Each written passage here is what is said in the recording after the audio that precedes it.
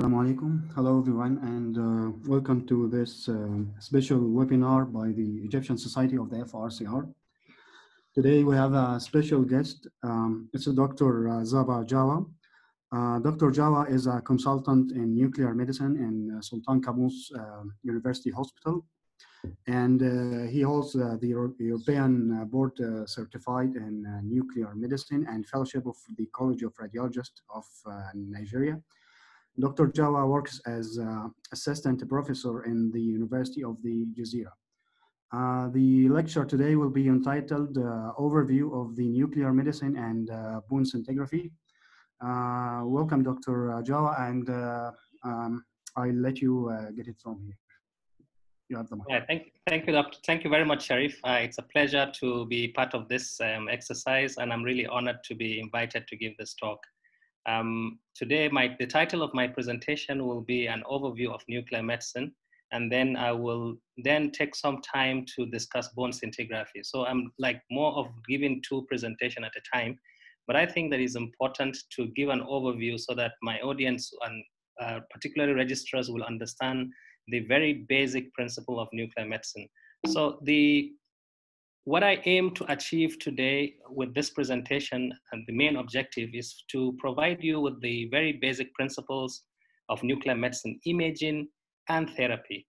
And then I will specifically talk about bone scan. I would like to make you understand the principle of bone scan imaging, how to identify a bone scan, how to interpret the very basic pathologies that we are able to see on bone scan, and how to give recommendation of bone scan, or if you interpret a bone scan, if there are other equivocal lesions that you are not clear about, what other recommendations can you make? I will pay emphasis on the strength and the weaknesses of bone scan, but particularly I will be talking about sensitivity and specificity, because we know one of the biggest strengths of a nuclear medicine bone scan is its high sensitivity, but unfortunately it suffers from a low specificity, which I will discuss in my paper. Now, again, I would also like to have you, as part of my achievement, I will also want you to have confidence in interpreting bone scan anytime you see a bone scan, and that you should not panic, particularly in exams when you see bone scan. It's a very simple, it's very easy. Once you follow the methodology and you are consistent with your methodology, you realize that bone scintigraphy is probably one of the most simple imaging modality to interpret. Now, in the beginning, let's just go back. I'm really going to talk very basic. I'm not undermining the knowledge of my audience, but just to be very basic so that we can understand, I'm taking from the beginning. You might want to ask what a nuclear medicine is. It's just a medical specialty that utilizes nuclear agents for diagnosis and therapy. So in nuclear medicine, we do both diagnosis and we do therapy. So depending on which department you work in the world, some departments do predominantly diagnosis, but others do therapy. So it's both the diagnosis and therapy, but indeed what we use is a nuclear material, and that's why we are also referred to as nuclear medicine. Now, to understand the very basic principle of nuclear medicine scan, I have to take you back to the very basic physics. We remember from our elementary physics that an atom is the smallest indivisible particle of an element. And within the atom, there is a nucleus. And if you recall, the nucleus has a positively charged proton and a neutral neutron. This is what composes of the nucleus. Whereas the shell, just like the egg, is composed of a negative electron. So this is a basic structure of an atom. Now, atom in nature are divided into two. You have atoms that are stable and atoms that are unstable. Now, a stable atom is that has the same number of proton and electron, meaning that the positive charge and the negative charge are equal. Now, that atom is stable. But in an atom that is unstable, that is the atom that we use. It is unstable because it has either an excess of proton or a proton deficient, or it has an excess of neutron. And I would want to use this model. I usually like to use this model as an example. So if you look at this atom that is considered to be unstable, in this circumstance, it has excess of proton. So what this atom will really do is that it tries to eject the excess proton that it has from the nucleus of this atom. And on the process, it collides with an electron that is in the outer shell of the atom. So what happens is that when you have a positive and a negative colliding, what you have is an avalanche of radiation. This radiation is referred to as the gamma rays, And that is why we use the term gamma camera. So essentially what we are imaging is the gamma rays that comes out from the nucleus of an unstable atom.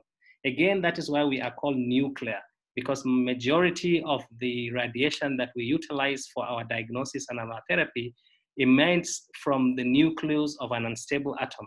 And that's why also our equipment, the two basic equipments that we have in nuclear medicine, the SPECT and the PET. The SPECT is a single photon emission computer tomography. These days it is combined with a SPECT, with a CT, as well as the positron emission computer tomography. Both of these equipments are referred to as a gamma camera. The basic principle of imaging modality and the basic principle of image acquisition is the same. What differs is essentially the type of radiopharmaceutical and the information that you get from this equipment. One thing I also like to remind my audience at this point is that this equipment does not emit any radiation. Unlike your MRI, your CT, and other diagnostic modality, this equipment does not release any radiation. Instead, it detects the radiation that comes out from the patient. Essentially, what we do in nuclear medicine is to inject the patient, or the patient ingests radioactive atom. The patient becomes a source of radiation, and the patient is lied under this camera, and the camera, the rays are emitted from different angles of the patient, and this camera detects the images and makes the and then makes the image. The same thing happens with both the SPECT as well as the PET imaging, which I'll discuss with you subsequently. But today we are going to pay more emphasis on bone scan are essentially done with the single photon emission computer tomography, sometimes with a CT for better anatomical localization and attenuation correction. So these are the list of the unstable radioactive atoms that I basically use in nuclear medicine. And today we will look at technetium. Technetium has a half-life of 6 hours, so it takes 6 hours to decay. And on the process of decay, it emits a gamma radiation of 140 keV. 140 keV is the ideal energy window that is essential for our SPECT machine, and therefore the image quality that you get from technetium is the best. It has a short half-life, 6 hours, enough for you to image your patient, and optimal energy enough for you to make a diagnosis, and not high energy enough to cause cell damage or cell death. There are other nuclear materials that I use. Another example you can see is iodine 131, which has a much longer half-life of 8 days and a lot of other beta energies. This can be used both for diagnosis and for therapy. But essentially, this table shows you the basic radioactive and stable atoms that we use in nuclear medicine for our imaging. These are essentially for imaging. Now, if you, again, the basic principle of technetium, which is the household of nuclear medicine radioactive atom, technetium 99M, which is the metastable, is pure gamma emitter. So very suitable for image. The energy is suitable for a gamma camera. Like I told you, it's energy of 140 keV. It has an optimal half-life of 6 hours, which is sufficient enough for imaging. And it is very available. It is available from something called the molybdenum technetium generator. The molybdenum is essentially the mother of technetium. So molybdenum decays every 24 hours and it gives you technetium. And technetium 99M decays to stable technetium. So on the process of the molybdenum and technetium decay, you have the emission of these gamma rays, which is used for the patient. So, but just remember that we do not just inject the patient with the radioactive atom alone. If you inject technetium into the body, it goes to various parts of the tissue of the body.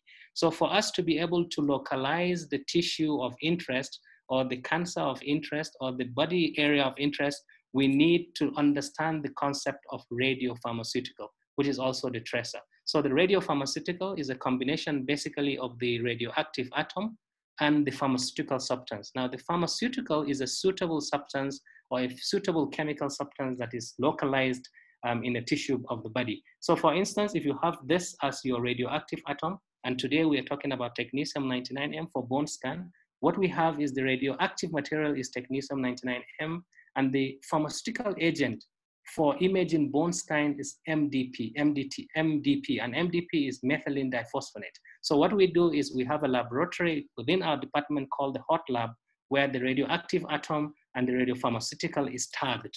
So you now have the tagging of these two, and this is what is referred to as the radiopharmaceutical, and it's usually labeled in a bottle form, and it is usually essentially what we use every day to tag for each of the patient that we inject for a bone scan or other imaging modalities. Now, this is the basic imaging modality of technetium-based radiopharmaceuticals that are used in nuclear medicine. But remember again at this point that there are other radioactive atoms or other organs in the body that do not need a pharmaceutical because they are localized by that organ. The major example is the thyroid. The thyroid does not need a pharmaceutical. Once you inject technetium, technetium is handled about the same way the thyroid handles iodine. So if you want to do a thyroid scintigraphy, you don't need to tag technetium to any compound because technetium in itself, it is localized by the thyroid as iodine. Now, MDP, like I said, methylene diphosphonate, which is used for bone scan, is the suitable radiopharmaceutical. And we tag radiopharmaceutical technetium 99 MDP.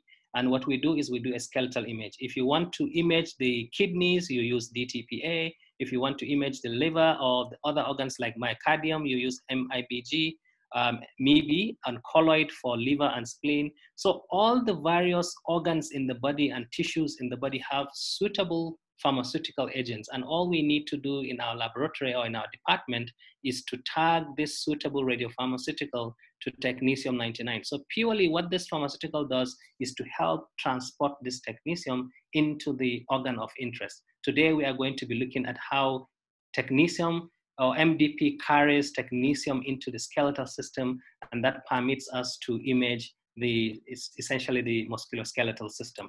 So if you look at, these are other radiopharmaceuticals, like I mentioned earlier, that do not need tagging. One of them is gallium-67. This has been used previously, no longer used again. It's been used for tumor and infection image. Indium iodine-131. We have a radioactive iodine-131.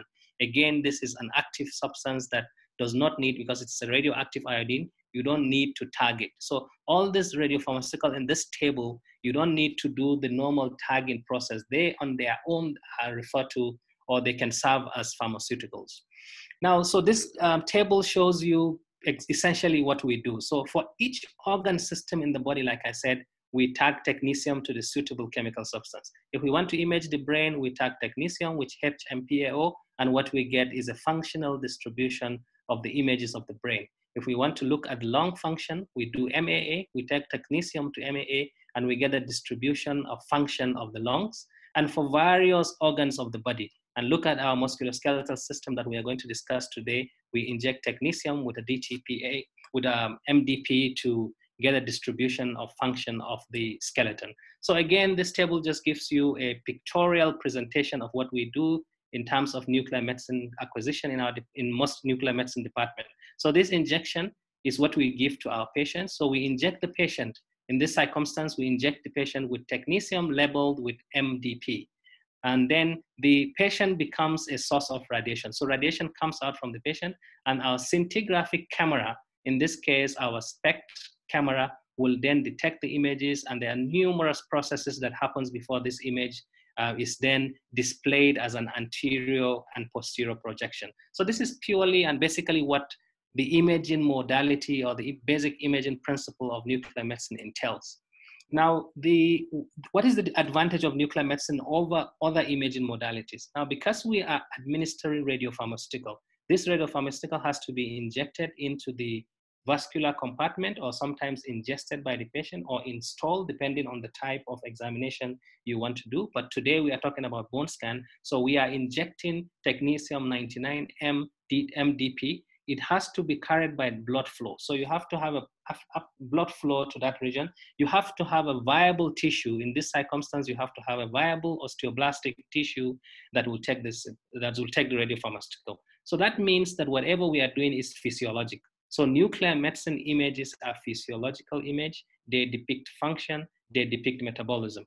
Now we are giving a tracer dose, and a tracer dose by definition is a dose that does not alter function. Again, that emphasizes that we are doing physiology. So our images are functional because we injected a tracer dose. And they are completely uninvasive. Nuclear medicine techniques are not invasive like other techniques where you need to cannulate. The only time we become invasive is when we canalize the patient and inject the patient. And believe you me, the radiation that is used in nuclear medicine is relatively low compared to other diagnostic modalities that you do. Now, in terms of therapy, we do specific target therapy. Today, we are not going to be discussing therapy, so I'm not going to be going into the detail of what we do for therapy, but these are the advantages of nuclear medicine. So the point I want you to carry home on this slide is that always remember that nuclear medicine images are not anatomical images. They are not morphological images. They depict function, and they depict function because they rely on blood flow and viable tissue for them to be taken up. So, and we know that the disadvantage is that if you are relying on physiological information, that means you will detect disease much more earlier in the process of the disease before anatomical changes occur. But again, because of this, we have limitations. And I always love, this is one of my best slides because it is good to know your strength and it is good to know your weaknesses. Now, one of the major limitations of nuclear medicine images is that we do not have anatomical detail, because all we are looking at is we are looking at blood flow, we are looking at tissue function. So sometimes we struggle, particularly in smaller areas in the vertebrae, I will show you in my subsequent slides, and areas in the brain and smaller tissues, and sometimes we struggle. So we are not anatomical. But the good news is that we are able to overcome this limitation because most of our SPECT machine are also hybrid. So they means that they have a CT component. And the idea of installing a CT to a gamma camera is for anatomical localization and for attenuation correction. The CTs are not diagnostic. They only provide us with localization of tissues or localization of pathology. And same happens in PET imaging. Because they lack anatomical imaging, they lack anatomical details, we need a CT component for it, again, for anatomical localization and attenuation correction. Now, in certain disease conditions, particularly that we are talking about bone scan today, one of the limitations of nuclear medicine scan is that we are not very specific, but we are extremely sensitive. So at this point, let me again become very elementary. Sensitivity is the ability to detect disease. So if the disease is there, we will be able to detect it. But the issue is that our specificity is low. We will not be able to say what this is, because anything, for instance, in bone scan, any factor that increases blood flow, that increases vascularity, increase blood flow or increase osteoblastic or bone turnover will show as an increased uptake.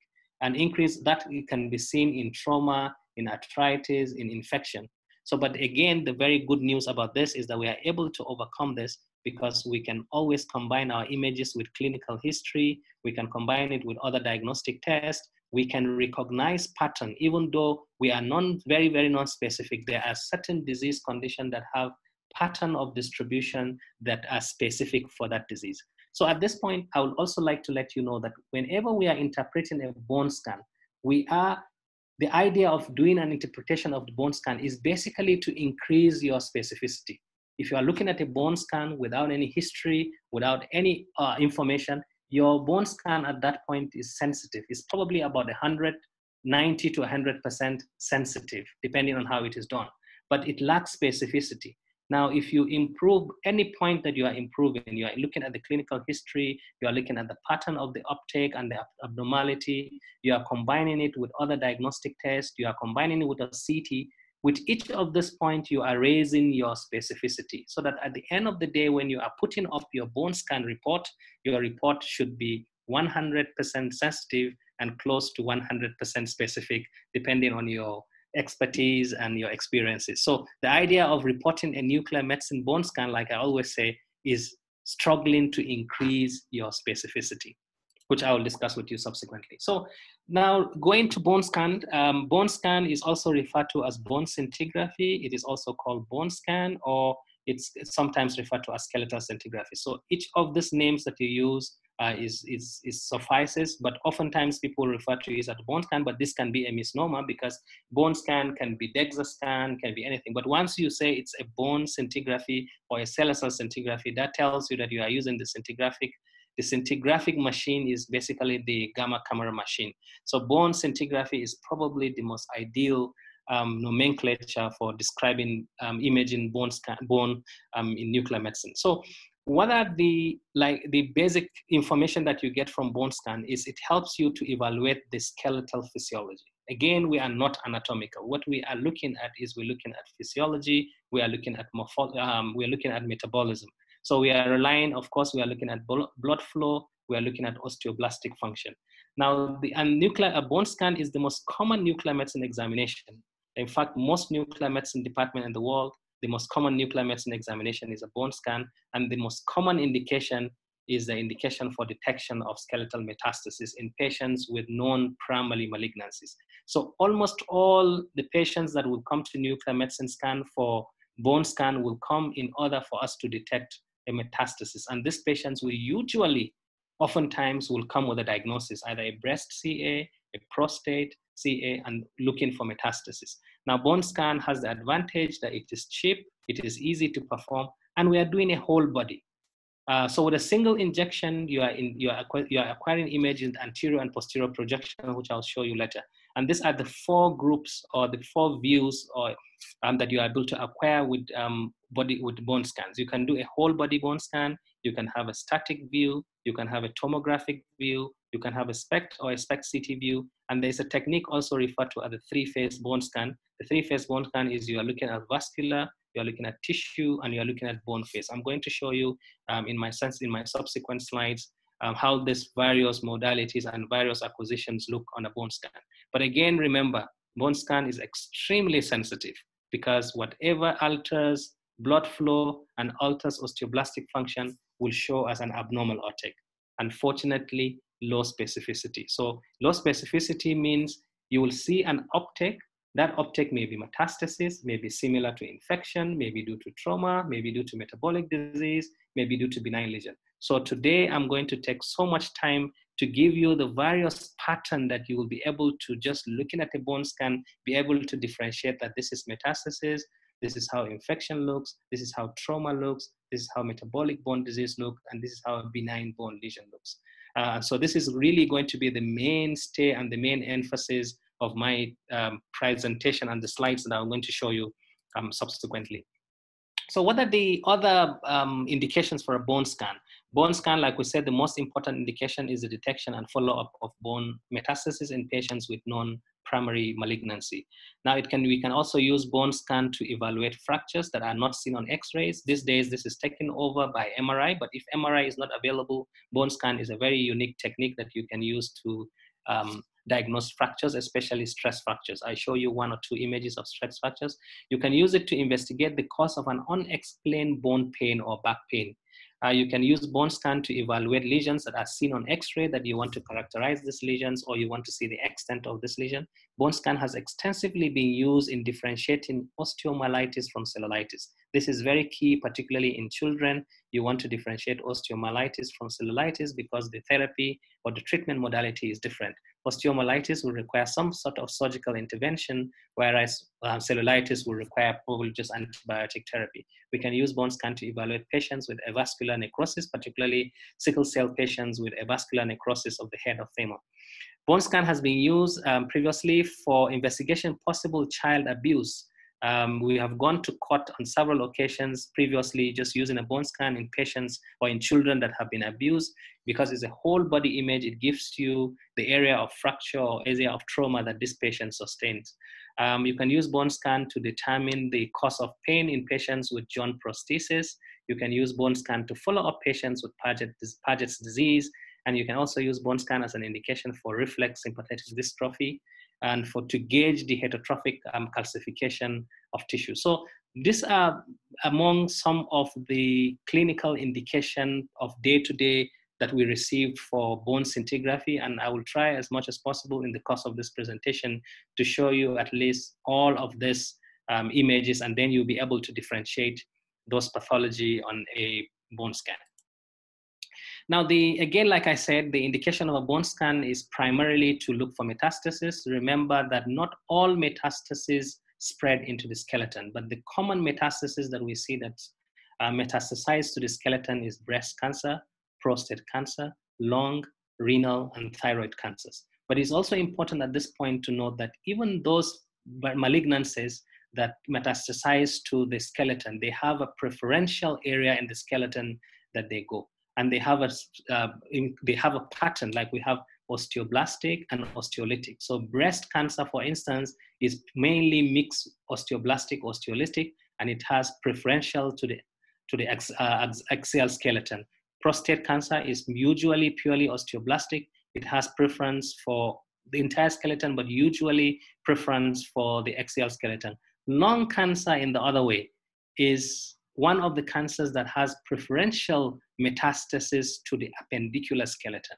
Now, renal cancer and thyroid cancers are the two cancers that have pure osteolytic lesions and sometimes can be very notorious and difficult for us to diagnose on bone scan.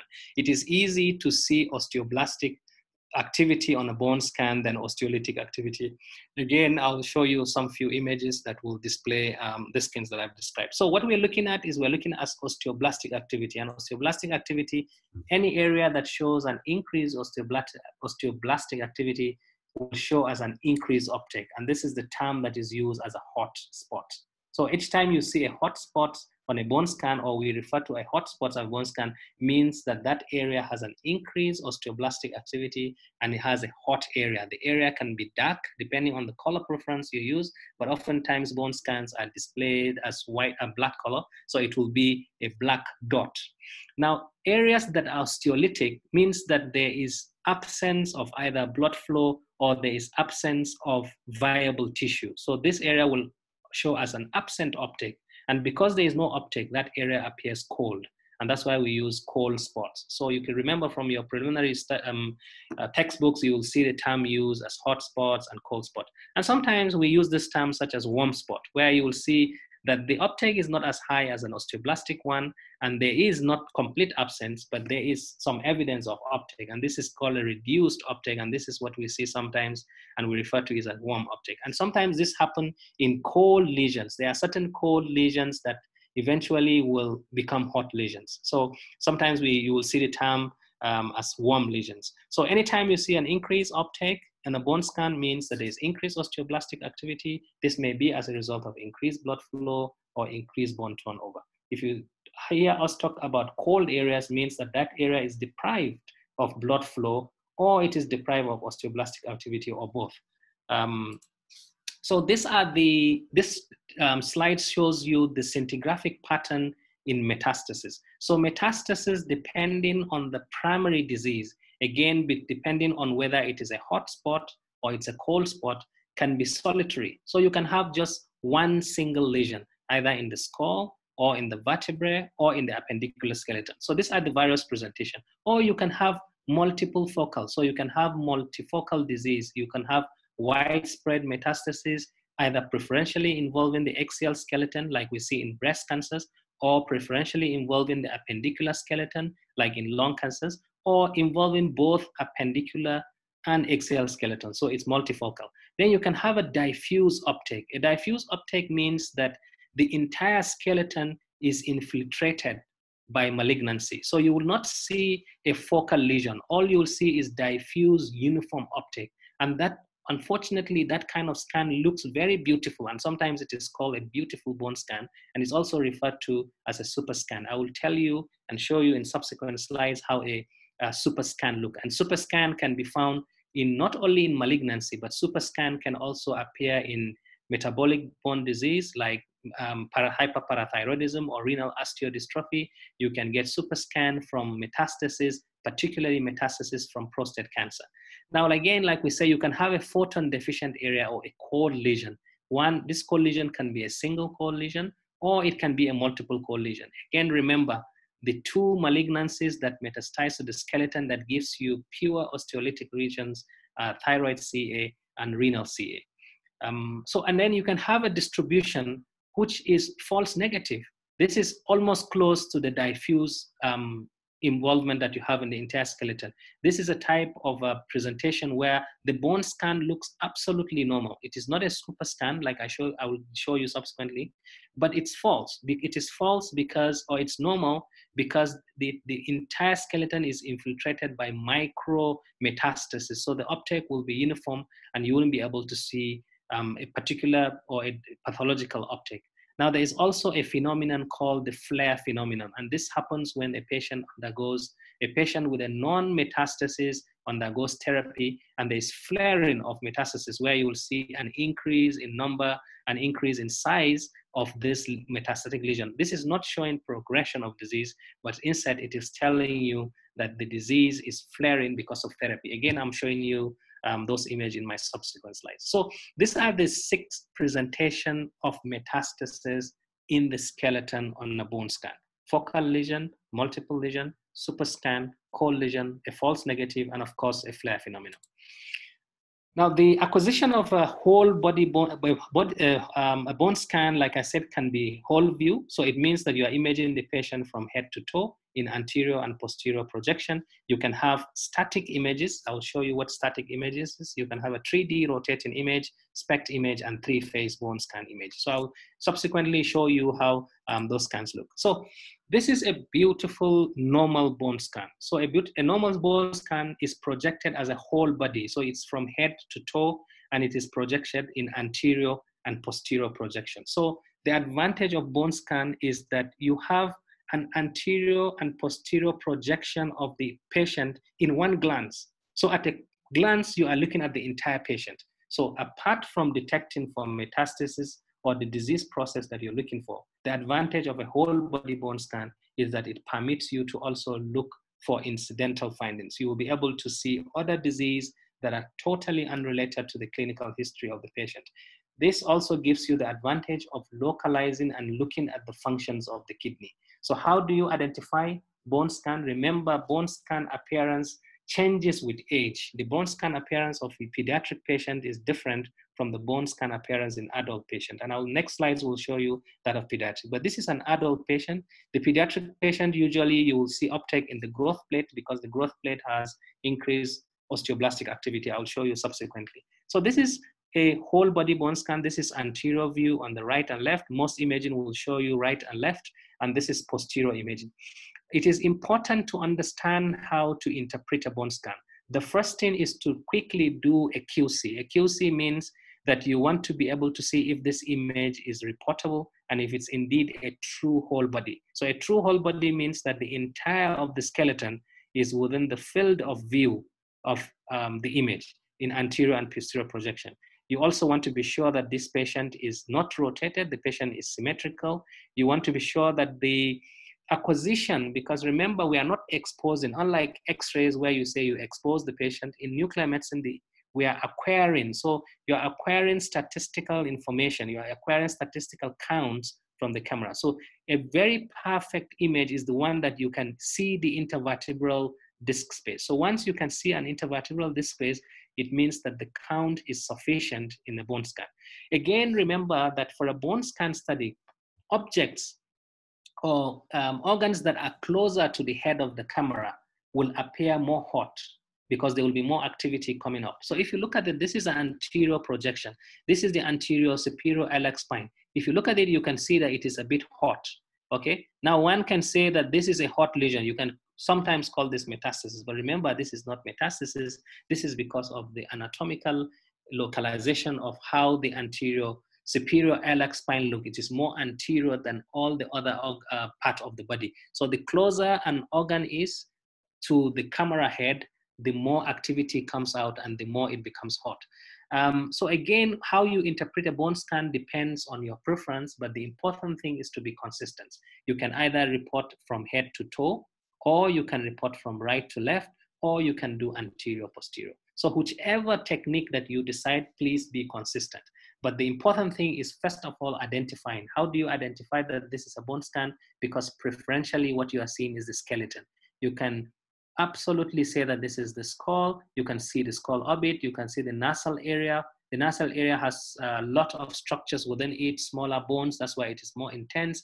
You can see the mouth. The mouth does not have a bone. That's why it looks whitish. You can see the mandible. All right. You can see the shoulder. Sometimes you can see this is the coracoid process. Again, because the coracoid process is more anterior, it is more intense. And whatever you see on a bone scan, the advantage of a bone scan is because you have the right and the left to compare. So they should always be symmetrical. So if you see an uptake in the right that is on the left, that uptake is not likely to be a pathological process. If you see an uptake only on the left-hand side and it is not projected on the right-hand side, you need to be careful and you need to look for more views and you need to look at it. So you have the right and left to always compare. So if you look at this patient's bone scan, for instance, you can see the coracoid process, you can see the acromion process. Again, you can see the ribs very clearly. Sometimes you can even count them. You can see the vertebrae, but you are not seeing the thoracic vertebrae more clearly here. You will see it more on the posterior.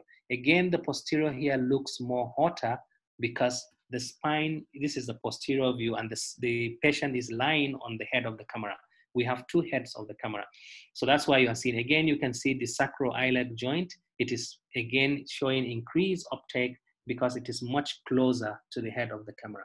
So this is essentially what you do when you look at a bone scan. Be consistent in your reporting, be able to know that this is an adult patient or a younger patient. I'll show you the next slides of a younger patient.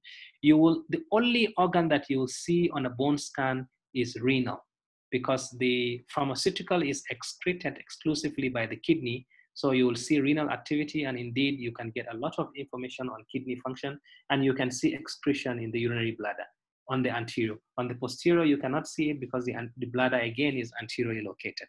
So again, you can see this is the femur, you can see part of the tibia, and you can see the distal part of the foot. So this is a normal bone scan. This other, like I said, the hotspots that you see are areas of degenerative changes.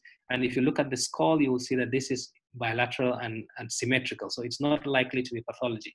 If you see something that you're not very sure of, you can always ask for an additional image, or you can ask for a SPECT, 3-dimensional images. But whatever you do, that it is always important to be consistent. So if you are reporting a bone scan, you look at the anterior and posterior projection. You either look at right and left, or you go head to toe, or you look at anterior and you look at posterior. So this is a normal bone scan. Now this is a bone scan of a pediatric patient. Again, you can see the difference. Here, you can see that there is symmetrical and bilateral uptake in the neck of the femur, in the head of the femur. This represents areas of growth plate, because we know growth plate has increased osteoblastic activity because of growing of the growing skeleton. You can see it's bilateral and symmetrical. Again, you can see that there is more costochondral uptake because there is still growth plate.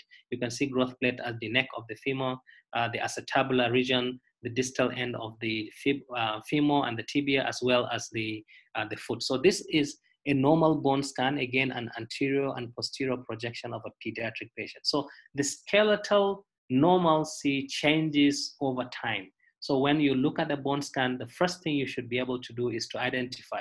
Again, we can say that this is a bone scan because predominantly we can be able to see the skeleton. And the next thing is that we can be able to see the kidneys. If you're looking at the kidneys, always look at them posteriorly, because we know the kidneys are retroperitoneal, and therefore they are much closer to the camera head on the posterior projection. So you can see that you can see the kidneys and you can see it better. So this will confidently tell you that this is a bone scan. The second thing to do is to say that this is a whole body, because we are imaging the whole body in anterior and posterior projection.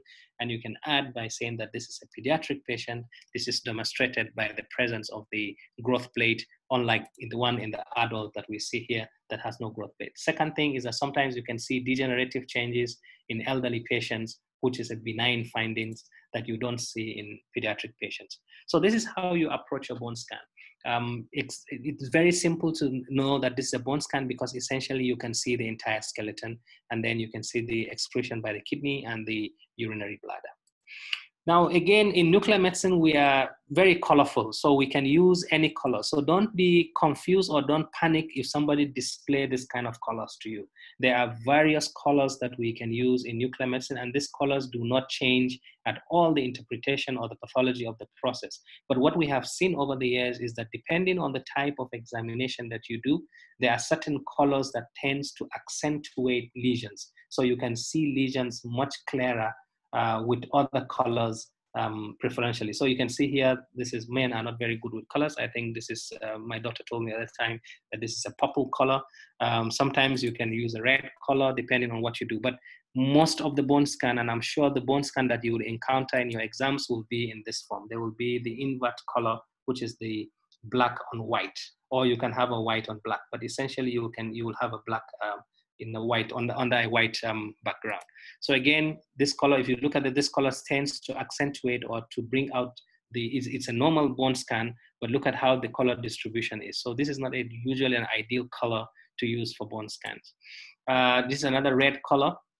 Again, if you look at it, the first thing you will see is that this is a bone scan, because what you see is essentially the skeleton. You can see the ribs clearly, the vertebrae, you can see renal excretion, you can see bladder, but this is not a whole body. It is a whole body, but I will be careful to interpret this, because if you see that part of the skull is missing. So anytime any part of the body is not included in the study, please be careful to interpret it as a whole body bone scan. Because if this is a patient, if it is a breast cancer patient, for instance, with a skull metastasis, you would miss metastasis. So always ensure that before you interpret a scan, if it is a whole body scan, that the entire skeleton is visualized and no part of the body is cut off.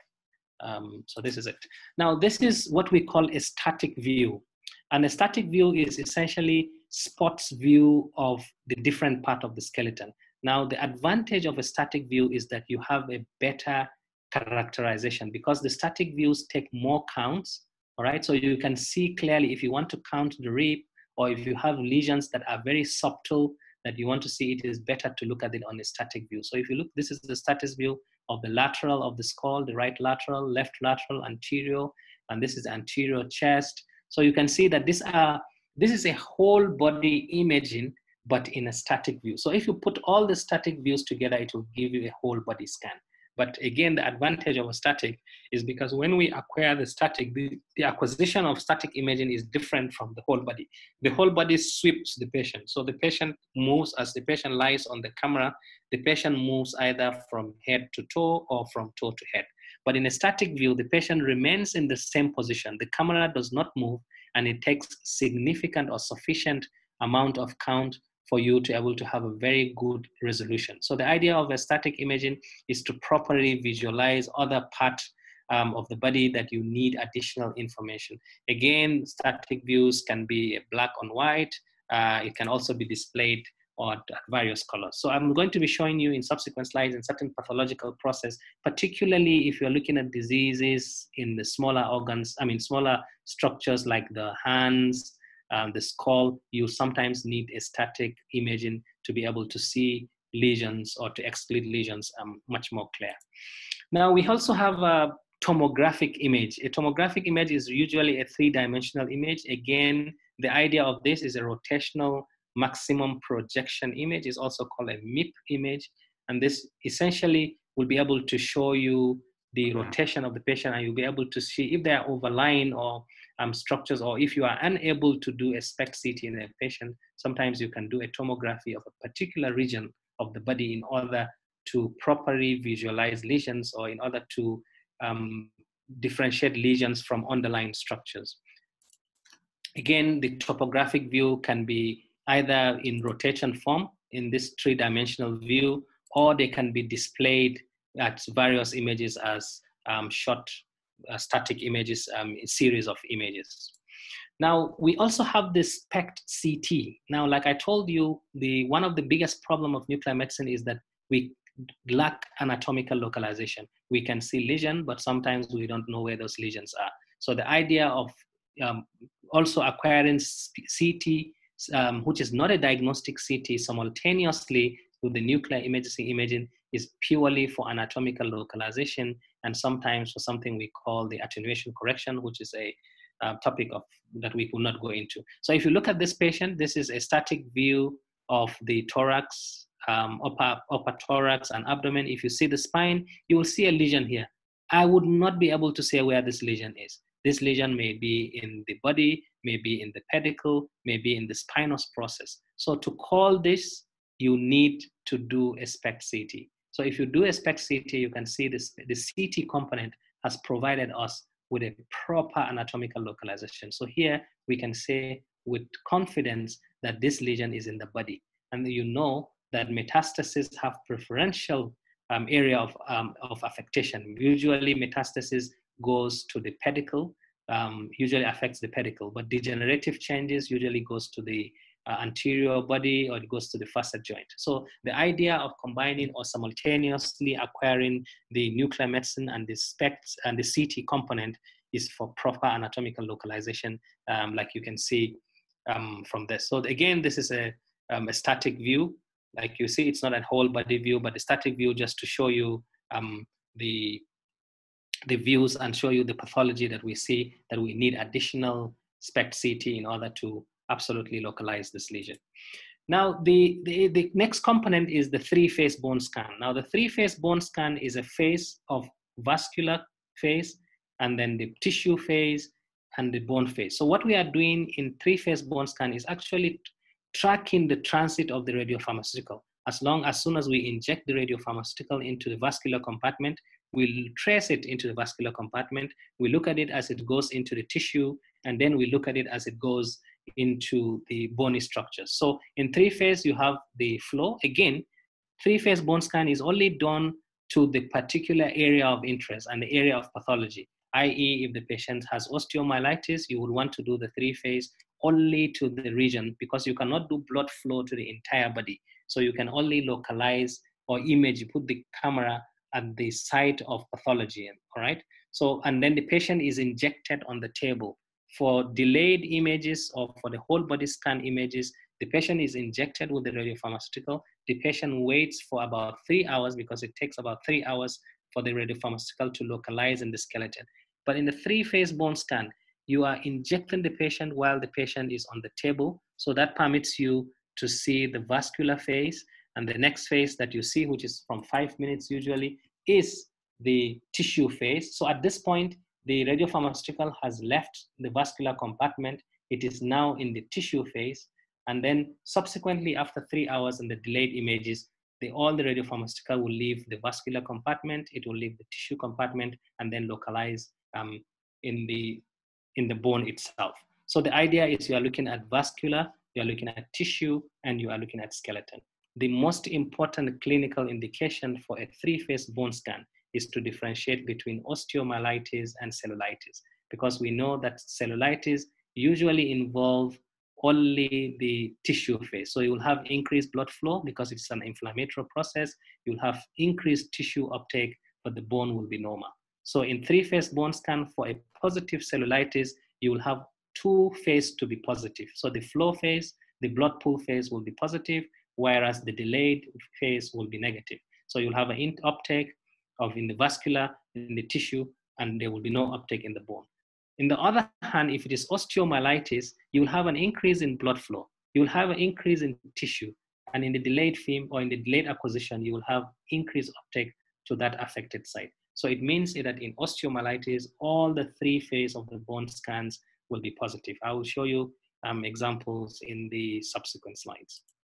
Now, it is important to identify, now that we have known what a bone scan is, how to identify the bone scan, the various acquisitions, the 4 important acquisitions that we have, it is important for us to critically look at each of the pathological process and the pattern of disease that we see with each of the disease process. Remember that each of the metastases that goes to the skeleton has, each of the pathological process have a preferential area of metastasis and preferential type of metastasis, be it osteoblastic, which is a hotspot, or osteolytic, or it might have preferential area in the axial skeleton, or it can have preferential area in the appendicular skeleton, or both. So next subsequent slides, we will discuss those pattern of disease that we see in the different pathological states of condition.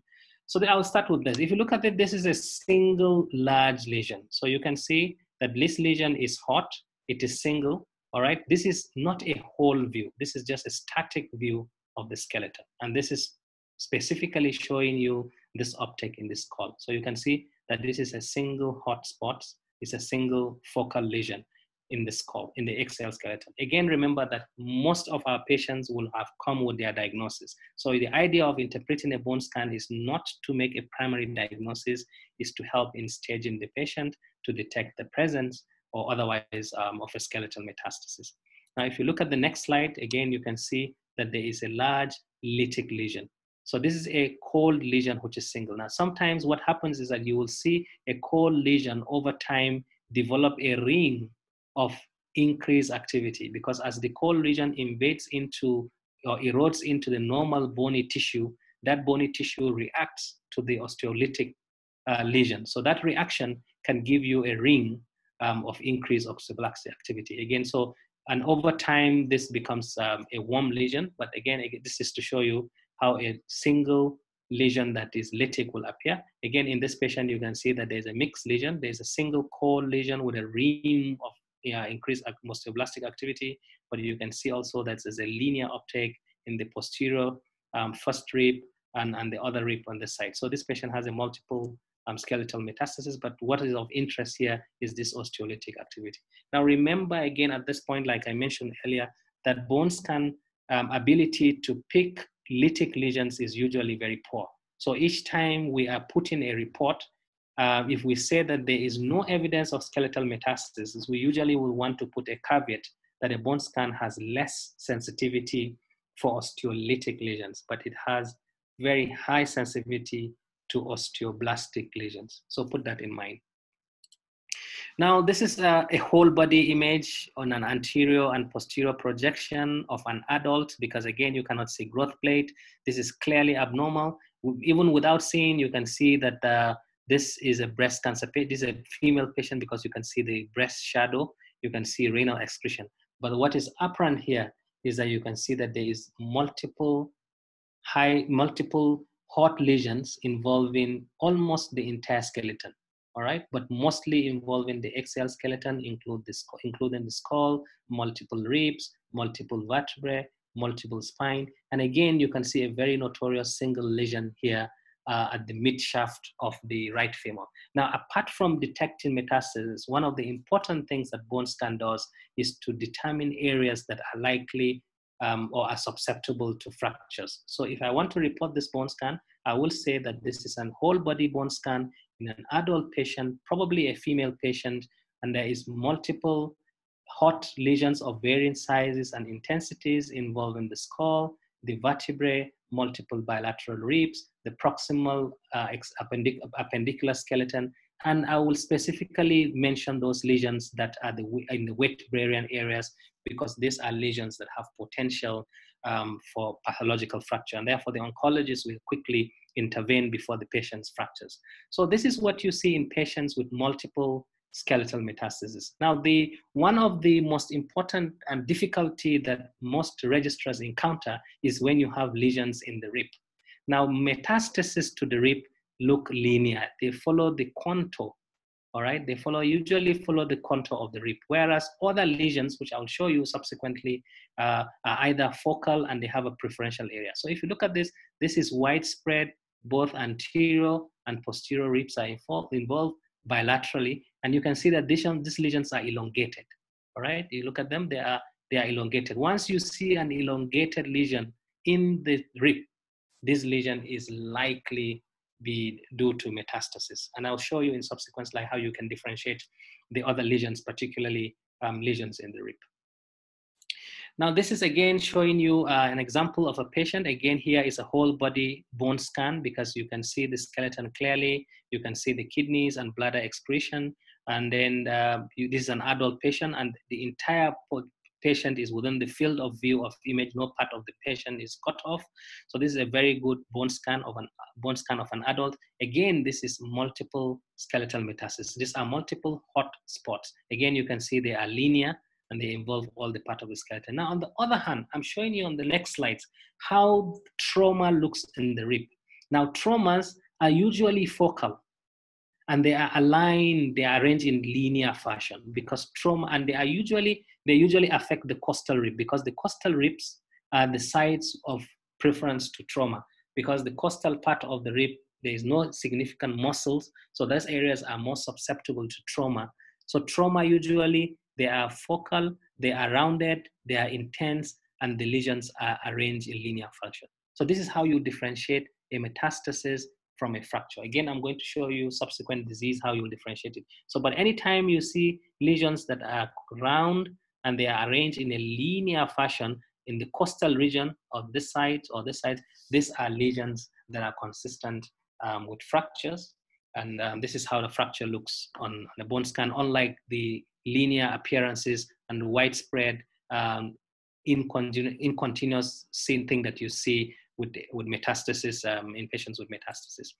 Now, again, this slide shows you the 3 most difficult rib lesions that you need to differentiate. Now, if you look at it, this is a patient with multiple skeletal metastases. Again, these are static views. All right. If you look at this patient, you'll see that there are multiple abnormal increased uptake involving bilateral ribs, anterior and posterior. You can see them, they are elongated. This shows you that these are metastases. If it is trauma, it is usually arranged in linear fashion. If you see lesions in the costochondral margin, these lesions are mainly due to metabolic bone disease. Metabolic bone disease like hyperparathyroidism, like renal osteodystrophy or osteomalacia. And I'm going to show you how you will be able to, on a whole body bone scan, be able to say in each of this disease, there are other things that you look out in the skeleton that tells you that this costochondral uptake is due to hyperparathyroidism or is due to renal osteodystrophy. Now, remember again that you can, in elderly patients who have costochondral calcification, because the MDP localizes or is taken up by areas that has calcium, that's why we see the skeleton. Sometimes you can see costochondrial calcification or costochondritis will also give you this kind of pattern. But usually they are more in the part of the costal region, unlike what you see here. So again, metastasis, a lesion due to metastasis are random, they are widespread, they don't follow any fashion, and they are linear. Lesions that are due to trauma, they follow a linear fashion. They are usually in the costal and the areas that are prone to fracture. They are focal, they are intense. Lesions that are due to metabolic disease on the rib, they are usually costal, they are usually focal. Again, they are usually arranged in linear fashion following the course of the rib. Again, I'm going to show you in subsequent slides the other features that you need to look out, particularly if you want to differentiate the various metabolic bone diseases. Now, this is the next appearance that you can have, or the next pattern of disease process that you can have in a bone scan. This is called the super scan. And a super scan is a widespread uptake involving the entire skeleton. So in this circumstance, because there is increased uptake, the scan looks very intense, it looks super. And one of the most important feature that you see in a super scan is that there is absence of the kidney.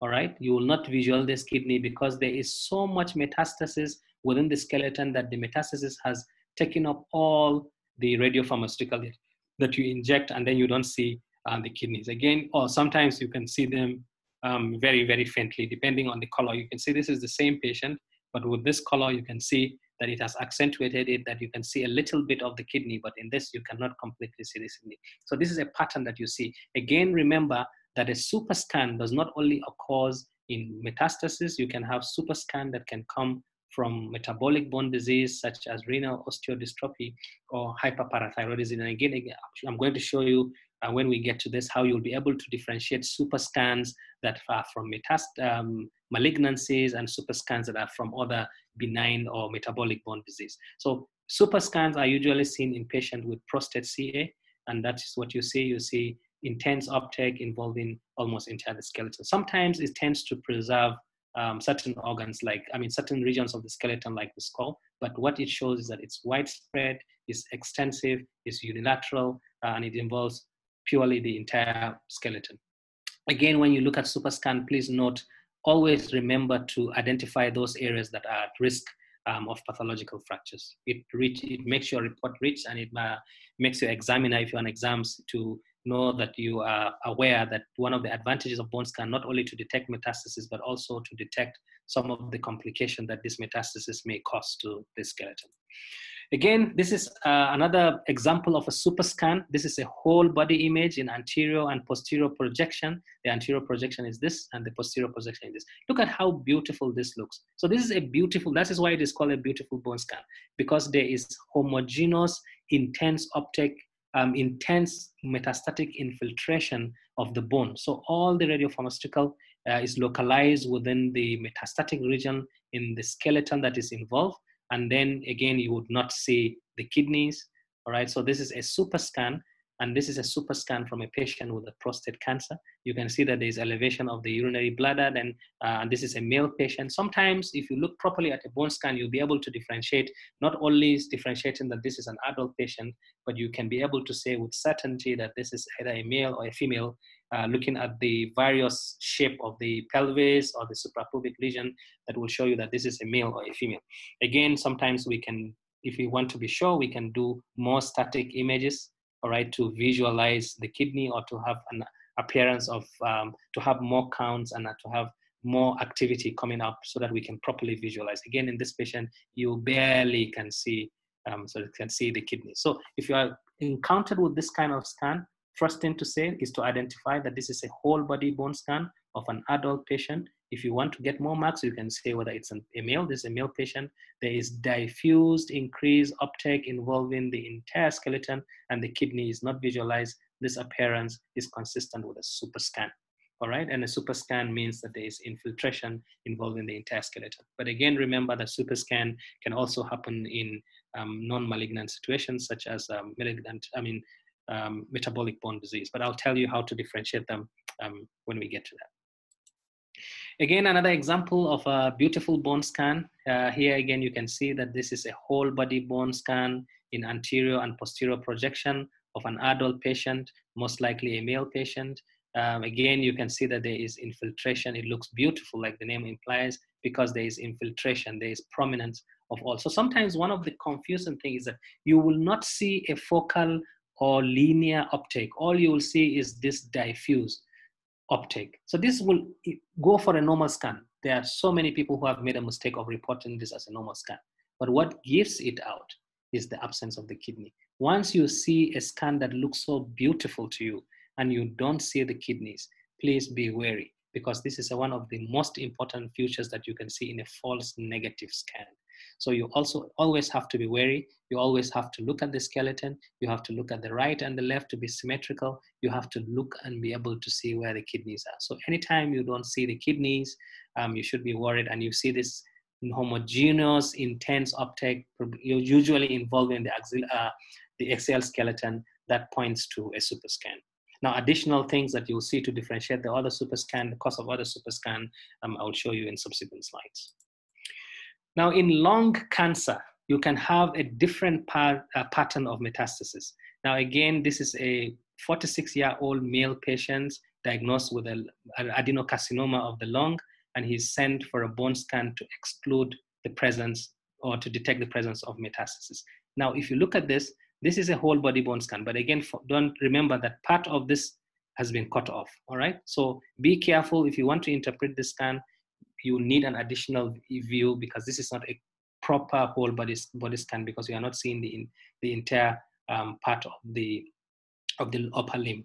You can ask for an additional view. Now, if you look at this, the kidneys are present. This is a beautiful scan. You can see the rib clearly. You can see the entire skeleton clearly. You can see the kidneys clearly. But if you look very closely, you can see that in the part of the femur, you have this linear uptake. All right, linear irregular uptake, and that's why we do static. You can see this static anterior and posterior. The static, because they have more count, the image resolution is better. So you can see this linear uptake, and this is a typical appearance of the hypertrophic pulmonary osteoarthropathy. So patients who have pulmonary disease will usually present with this kind of pattern. So this patient do not have a typical appearance of a metastasis. There is no focal uptake to suggest metastasis, but there is this linear uptake that is consistent with the HPAO, that is the hypertrophic pulmonary osteoarthropathy. And this is typically in patients with obstructive airway disease or patients with chronic lung disease, or particularly patients with lung CA. So these are sometimes some of the patterns that you can be able to see, and it's important to recognize them. Once you see a whole body scan and you see areas, again, like I told you, it should be bilateral and symmetrical, and you begin to see irregular uptake at the cortical region that you're not very clear of, you always ask for a static view. So in an exams, if you're encountered with this, you can say that you would need an additional static views of this area. And oftentimes the examiners will have it, and then it will be very clear that it's a linear uptake. So the description here is there is a linear cortical uptake involving the medial aspect of the right femur, and this is consistent with hypertrophic pulmonary osteoarthropathy. Another bone scan, whole body bone scan of an adult patient. Again, this is whole body because the entire skeleton is within the field of view. You can clearly say that this is whole bone scan because you can make up for all the skeletal system. You can see excretion in the kidney. But what is pathological here is that you can see that there's an intense increase for uptake involving the distal end of the right fibula. Now, this kind of finding is consistent usually with osteogenic sarcoma. So the idea of patients with osteogenic sarcoma is to help localize the lesion, but more importantly is to also look for areas of metastasis, because the therapy of patients with osteogenic sarcoma would largely depend on the presence or absence of skeletal metastasis. Like in this patient, they usually will benefit from above knee amputation because there is no any evidence of metastasis. Again, if you look at it from the skull, this is the vertex of the skull. This is part of the lacrimal gland because the lacrimal gland also excretes. So in some patients, you will see lacrimal gland. Again, you see this a focal uptake here.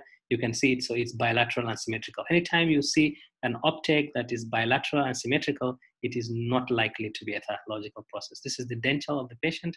And sometimes patients who have dental caries or patients who have undergone any dental procedure, because there is increased osteoblastic activity at the dental region, you will sometimes see dental uptake. These are not metastases and these are not pathology. Sometimes you can identify that this is a young adult because you can see an uptake, because one of the last organ bony structure to completely ossify is the sternum joint. So you can see that this is a young patient. Probably this patient is about 18 or 19. And you can see the sternal angle. You can see part of this is focal, is symmetrical and bilateral. If I only see this without this, then I get worried. All right. Again, remember I said the structures that are more closer to the camera will appear more intense. So you can, that's why you see that the anterior superior iliac spine is more intense because it's more anterior.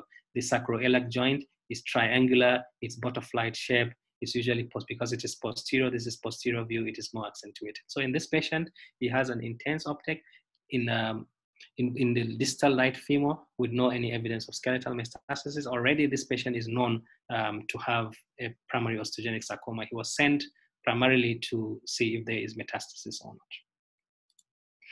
Again, another example of the same patient, another patient is with osteogenic sarcoma.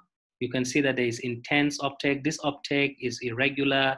It is usually, this is the preferential site for primary osteogenic sarcoma. It's usually in the young adults. It usually affects the distal femur. But in this patient, additionally, apart from identifying the area of intense of the primary site, you can see from head to toe that there is a focal lesion here. There is one around the neck of the humerus. There is one around the costal region of the rib.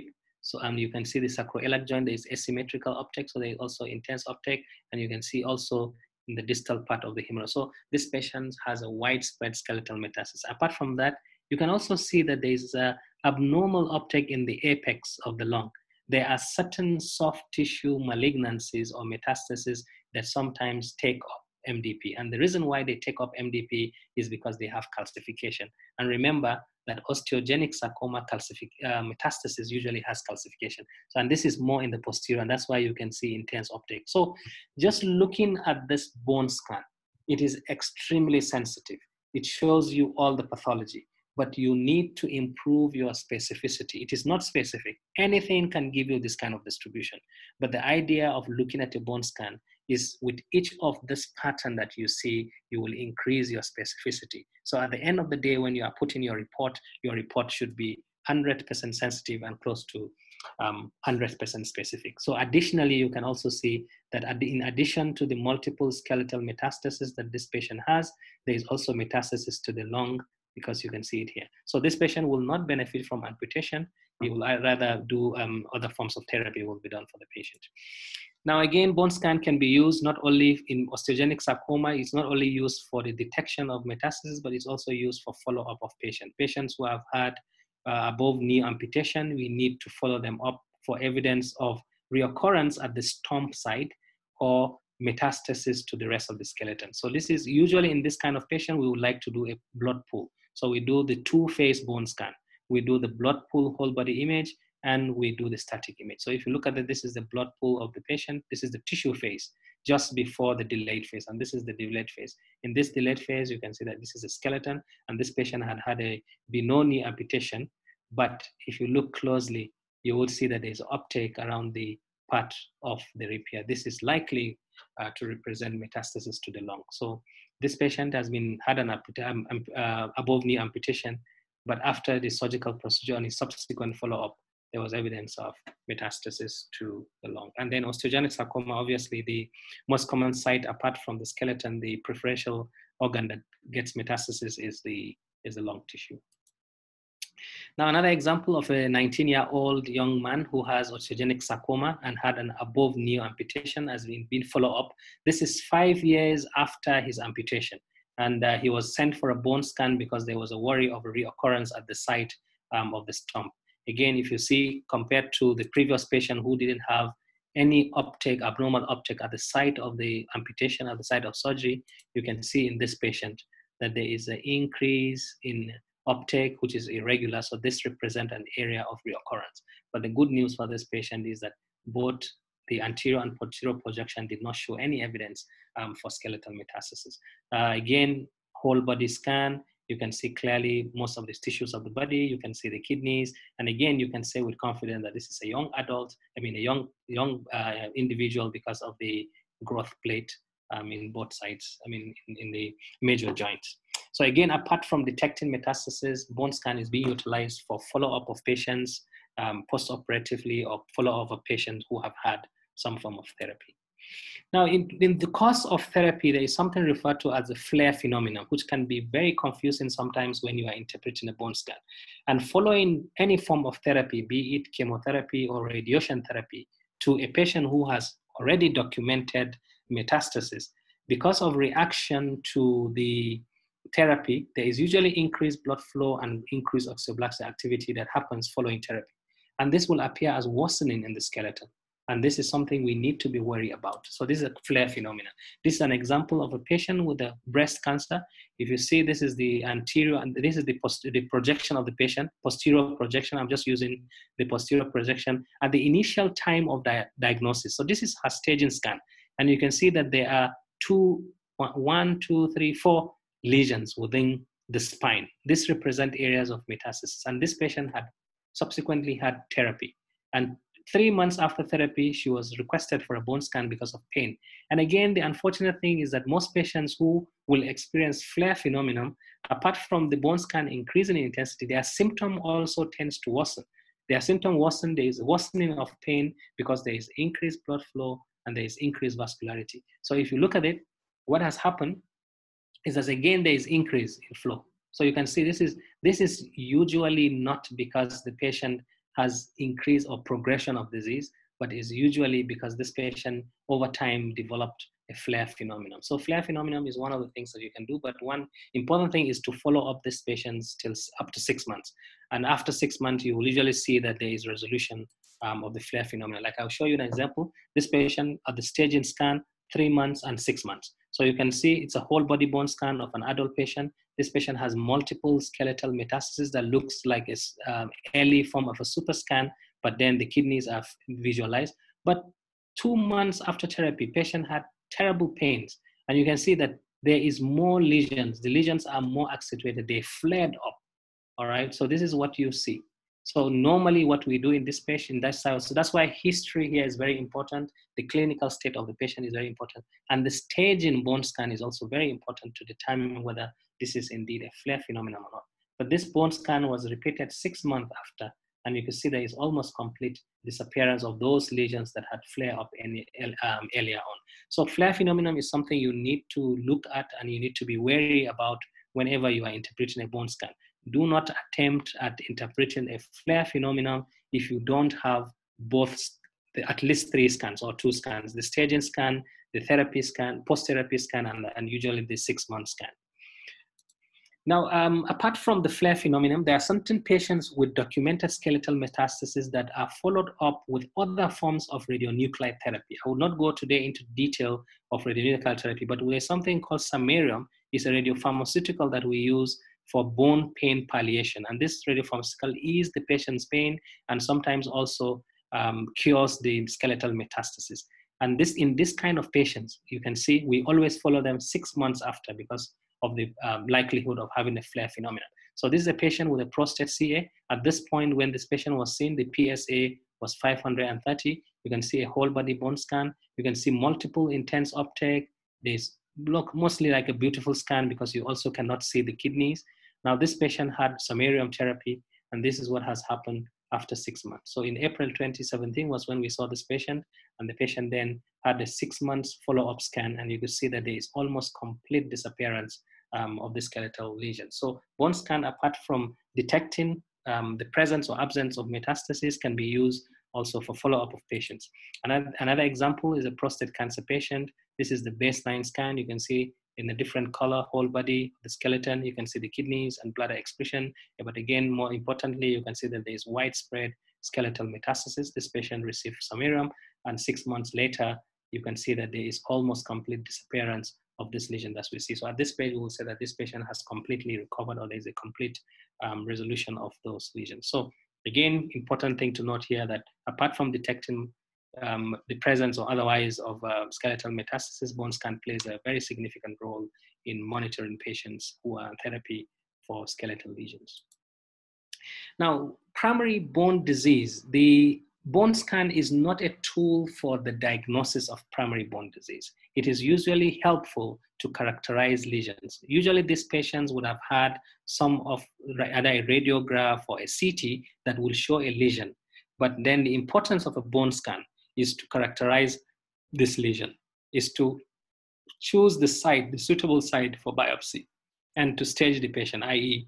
to look for skeletal metastasis. So primarily, bone scan is not a tool for the primary diagnosis. Instead, it is used again, like in other, like breast or prostate is used for follow-up. But in addition, in primary bone disease, we use bone scan to choose the site of biopsy if the biopsy is equivocal or not sure, and we can stage the patient. So this is an example that I would like to show you. The most common benign bone lesion that we encounter in clinical practice is patients with osteoid osteoma, and it has a typical appearance in a bone scan. This is a static view of a young individual. He's young because you can see the growth plate in the femur. But what you can see is this focal uptake with a surrounding low intensity uptake, and this is called a double density sign. Double density because the center of it, which is the center of the nidus, if you remember, you can also see the nidus on the plain x-rays or on CT. The central area of nidus is highly vascular, and there's a lot of osteoblastic activity that happens. And then the surrounding area will also have a mild uptake, so you have a double density sign. This is very pathognomonic of patients with osteoma. And again, it is important to interpret the scan in view of the patient clinical history. And we know how the typical clinical history of a patient with osteoma is. They have severe pain, usually at night, and this pain is relieved usually by salicylic acid. So this is an area of localization. One of the importance of a bone scan, again, is to use, you can use it to biopsy, you can use it to look for other areas, secondary areas of involvement, and then you can use it for follow-up of therapy in this kind of patients. Another example, again, young individual, static view of the lower limb. You can see the growth plate, but again, you can see a focal increased area of uptake. This is where we need additional images. You see, if you look at the CT, it corresponds to an area of a lytic lesion, and you can see the central area of nidus. This is typically what we see in patients with osteoma. Again, like I said, anatomical images such as radiograph and CT are enough to make a diagnosis of most primary bone disease, but the role of a bone scan is to look at the extent of the disease, to choose a site of a biopsy, and of course to see if there are other similar lesions in other parts of the body. Now, if you look at this X-ray, you are better with this X-ray than myself, but if you look at it, this is the proximal part of the femur. The distal part of the humerus, you can see that there is a large osteolytic lesion, and this patient already has been seen, and there were several differentials. The most significant differential in this patient is fibrous dysplasia, all right? And fibrous dysplasia is one of the benign bone tumors that has an intense uptake. So the idea of doing a bone scan in this patient is to see the degree of uptake. is to choose the site of biopsy and to see if the other part of the skeleton has a similar lesion. So this patient had a radiograph, and look at this large lytic lesion. The patient had a whole body bone scan. You can see whole body bone scan, an adult patient, anterior posterior projection, and look at the intense uptake. So fibrous dysplasia is one of the few benign tumors that shows you intense uptake. The intense uptake is almost similar to what you see in patients with osteogenic sarcoma. But in osteogenic sarcoma, there is a preferential area. It is associated with destruction of the bone and irregularity, and it has a preferential areas. But fibrous dysplasia has an elongated uptake and intense uptake. And usually fibrous dysplasia, the extent of the disease is underestimated, usually on the plain radiograph. So this is how the plain radiograph is, but you can see how intense and how extensive that this lesion looks like in the bone scan. And again, you can see that there's a similar focal lesion just above this, which indicates that there's extension. But good news for the patient is that the rest of the skeleton did not show any evidence of metastasis, and it did not show any evidence of a similar lesion in the skeleton. Now, for metabolic bone disease, the four most important metabolic bone disease that we are able to visualize on a bone scan is primary hyperparathyroidism, renal osteodystrophy, Paget's disease, and osteomalacia. And I tell you, by the end of the slides, you would be able to, on a bone scan, even though we say bone scan has low specificity, but there are certain telltale signs that you will look at that will be able to differentiate these disease entities. So the first on my list is the patient with hyperparathyroidism. This is a whole body bone scan of a patient in anterior and posterior projection. Again, like I mentioned before, one of the typical findings that you get in patients with hyperparathyroidism is costochondrial calcification and costochondrial uptake. You can see it is uniform, it is following the costochondrial region. But in addition, there is also intense uptake involving the skull. You will have intense uptake involving mostly the periarticular. You can see that there's a periarticular uptake, all right? But the kidneys are preserved in this particular patient. So this combined with the history of the patient, again, this is a female patient. Hyperparathyroidism is more common in females. You can see this is a breast tissue. So the combination of the history, the laboratory finding, and the pattern of this disease will give you the diagnosis. And that's why, again, at this point, I would like to mention that in nuclear medicine, we do not give differentials. As much as possible, we will give the diagnosis as much as possible, because we have there is a typical pattern that this disease process follow. So again, to remind you, costochondrial classification, uptake in the calvarium, periarticular uptake, and preservation oftentimes of the kidney. So this is typical of patients with primary hyperparathyroidism. Now, if you look at this, this is, again, an adult patient, whole body bone scan in anterior and posterior projection. Sometimes we do a lateral of the head in order to properly look at the calvarium.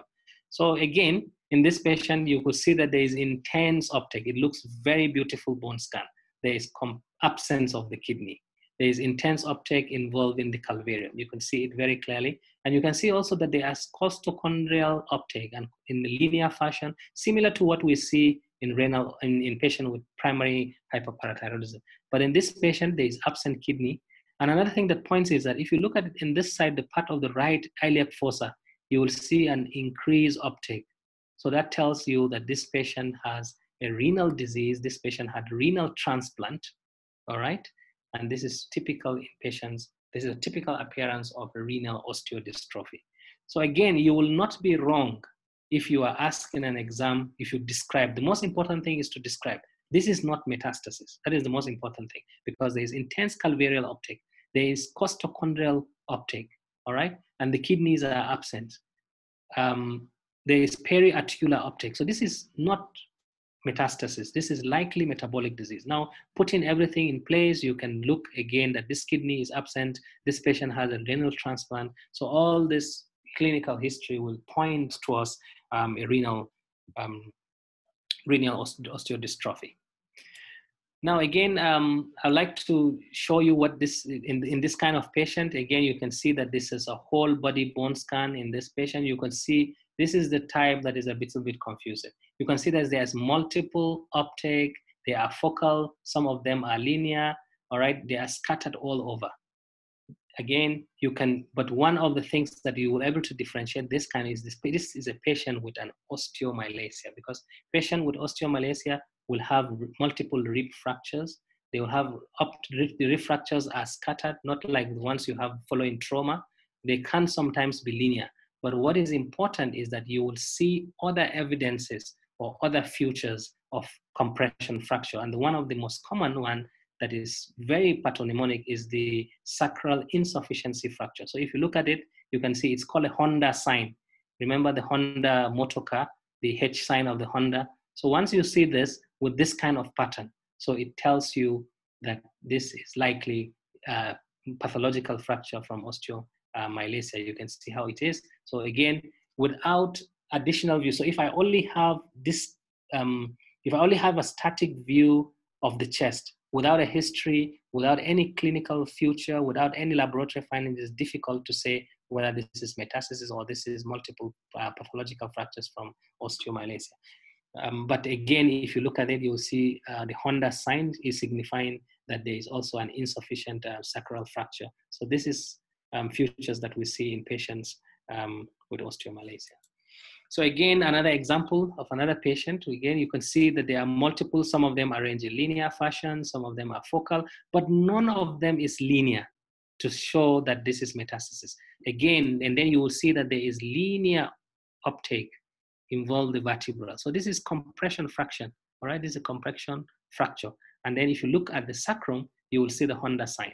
So once you see this kind of pattern and additional evidences of fractures in other parts of the body, that tells you that this is likely a diagnosis of osteomalacia. So again, what is important is not only looking at the pattern of the disease, but looking at the other part of the body that will help you support your diagnosis. You will hardly have a lesion like this without fractures or insufficiency fractures happening in other parts of the body.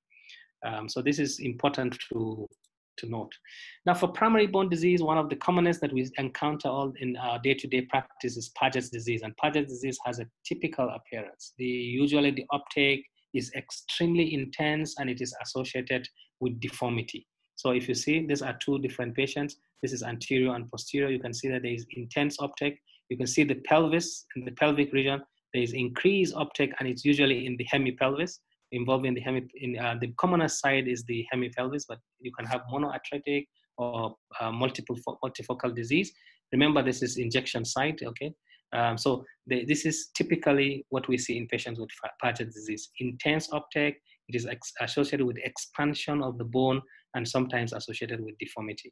This is very pathognomonic of patients with Paget's disease. So the idea of doing a bone scan or the indication of bone scan in patients with Paget's disease is to confirm the diagnosis, to look at the extent to other part of the body that is involved, and also to follow up therapy, because following up therapy picture or appearance also differ. So again, the most important feature is the hemipelvis. It is usually unilateral. There is associated expansion and there's associated deformity of the affected bone. Another example, again, another one is a whole body bone scan of an adult patient. Clearly, you can see that there is excretion in the kidney, but what is very apparent is this intense uptake associated with expansion, associated with some form of deformity. This has oftentimes been confused with osteogenic sarcoma. Osteogenic sarcoma does not have this intense uptake, and the uptake is usually irregular. It does not come with expansion of the bone. It is not this intense, and it does not usually come with deformity. So, and again, the age of the patient is one of the things that you consider. If you look at all the other patients that I've shown you in the previous slides, most of them are young individuals. This is a patient with documented Paget's disease, but in addition to that, there is also affectation of the left hemipelvis. So there are two areas of disease that is seen. In this second patient, again, you can see there is this intense uptake associated with expansion of the bone and deformity. So the key point to note in patients with Paget's disease is once you look at the scan, you will see that the bone is intense. The uptake is so intense, and then there's expansion of the bone, and oftentimes, depending on the bone affected and the stage of the disease, there will be some form of deformity. Now, this takes me to the next portion of the imaging modality that we do for the indication that for bone scan is in skeletal infection, and the most important clinical indication really is to differentiate, like I said earlier on, between cellulitis and osteomyelitis, because we know the difference. The treatment options are not the same. We do a 3-phase bone scan in patients with cellulitis, in suspected cellulitis osteomyelitis. So this is a flow phase. This is the tissue phase, and this is the bone phase. So you can see that this is the first phase, second phase, and third phase. So in this patient, you can already see that there's increased there's increased blood flow to the area. There's increased tissue activity, and there's increased bone. So this is typical of what we see in patients with osteomyelitis. So all the 3 phases of the bone scan will be positive. But if you have a patient who has a positive increased blood flow, increased tissue activity, and then there is no uptake in the bone, that means that this is cellulitis. But this patient, the 3 phases of the study were positive, and that tells you that this is the osteomyelitis. Again, in osteomyelitis, like I said, if you're doing 3-phase bone scan, the first 2 phases of the bone scan are usually done as static. They are done at the area of a symptom. You can then do delayed of the entire skeleton to look for evidence of multifocal disease.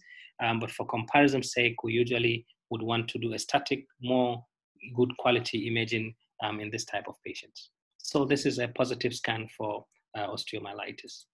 Now, if you look at this, again, another patient with pain in the lower leg.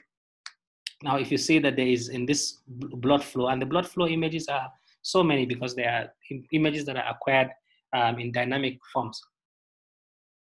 So if you look at it here, you can see that there's a subtle increase in blood flow to this area compared to this. So there's asymmetric uptake already you can see in the blood flow. In the tissue phase, you can see intense uptake in the tissue, all right? But in the delayed, there is complete normal delayed. So this is typical of cellulitis. So cellulitis, only the 2 phases of the bone scan is positive. There is increased blood flow, there's increased tissue activity, but then the bone is normal. So this is why this is very pathognomonic of cellulitis, and this is very critical to differentiate between these 2 disease entities, of course, because the therapy options are different. Now, in skeletal trauma, bone scan has played a significant role in detecting stress fractures and shin spleen. But again, majority of these indications has been taken over by MRI. But in places where MRI is not available, sometimes bone scan can play a key role. And again, what we do in this kind of patient is to do a 3-phase bone scan. We look at the vascular flow. This is an example of a patient who presented with a pain, which is a 20-year-old gentleman who is a footballer and presented with severe pain in the lower limb. His x-rays were normal. So we did a flow study. You can see that his flow is normal. I cannot see any evidence of an abnormal localization. We usually put a marker sometimes here to say whether this is a right or this is a left. You can see here the space where the arrow is. Now, if you look at this is the first phase, which looks normal. Look at the second phase, the tissue phase. If you see the tissue phase, there is slightly increased uptake, asymmetrical uptake involving the left. Sometimes you need to do additional images to be able to see, either you do a lateral view to properly localize it. So this is the tissue phase, which is positive. And then if you look subsequently, you will see that there is a focal area of increased uptake. Now this corresponds to an area of stress fracture. Stress fracture is usually focal, it is usually oval, and it's usually involving the cortical of the bone, depending on the grade. You know, remember we can have different grade. We have grade 1, localized to the cortex, grade 2, and grade 3, which is transcortical. But usually the stress fractures are usually cortical, they are focal, again, they are usually oval, and they will have either the entire 3-phase bone scan will be positive, or the tissue and the delayed images will show this intense uptake. So this is what you see in patients with the stress fracture. In the other way, sometimes you can see a linear uptake of activity. Again, you can see this is an athletic who have a young man who has been running and complain of severe pains in the lower limb. Again, his x-rays were normal. But then if you look at the bone scan of the lower limb, what is striking is that you can see this linear uptake of activity. This is different from what we see in the hypertrophic pulmonary osteoarthropathy that affects the cortical region. This is usually affecting the posterior or the anterior or the posterior tibial region. You can see it is linear, it is intense. Again, it is associated with a round, large, oval lesion. Once you see an oval cortical lesion, you can see it's oval, it's cortical. This corresponds to usually a stress fracture. So this patient has a shin spleen as well as a stress fracture. Again, here, the history will guide you to localizing this kind of pathological process, and the distribution and pattern will also help you. Again, like I said, this is only a static view that we took. You need to look at the whole body to see if there are similar lesions elsewhere in the body, but this is where the symptom of this patient is. Now, I have really gone through most of the basic pathological process that we encounter on our day-to-day practice when we do bone scans, but I'll then flip through a little bit to show you some few images to see if you will be able to identify some. So this is a 69-year-old male who presented with a low back pain. His x-ray was normal, and he has smoked 40 pack here. So they're thinking of lung CA, and this is his bone scan. Is there anyone who wants to attempt? Hello? Hello? Yes, Dr. Jawa. Hello. Yes. Yes. Anyone wants to? Yes. Is there anyone who wants to make an attempt at describing this study? Dr. Amir Nabawi? Yes. Yes. Here you Yes, go. doctor.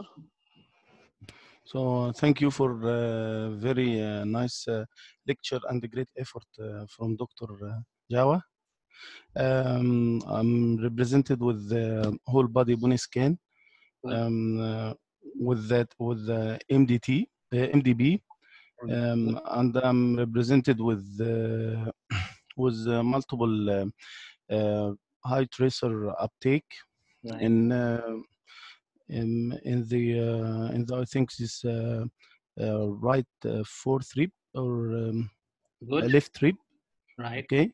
Right. Right. Okay. And also I can appreciate another high tracer uptake in the right and left in the left femur shaft. Right. Okay. Also for the skull, for the vertebrae. I can see two multiple focal tracer uptake involving the multiple dorsal and lumbar vertebrae. Right. So regarding the history of the patient and my finding, my constellation is going with the bone mets. Also, I can see also in, but maybe it's from the ankle joint. So, so my yes, it's present at the proximal and distal leg or Right. tibia. So my this is a bone metastasis, bone metastasis infiltrating of the vertebrae of the upper and lower of the femur and also of the post tibia. Okay. Okay, good. So I'm very happy with your description. First, you are able to identify that this is a bone scan of an adult. You are able to identify that it's a whole body view because the entire skeleton is within the view of the.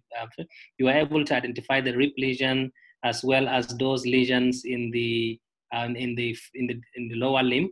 But again, if you look very subtle, there are small 2 lesions in the mid shaft of the femur. And yes. Okay, so this is, but again, one of the important things is that when you are putting your report, please always raise a flag. Always emphasize that this lesion is in a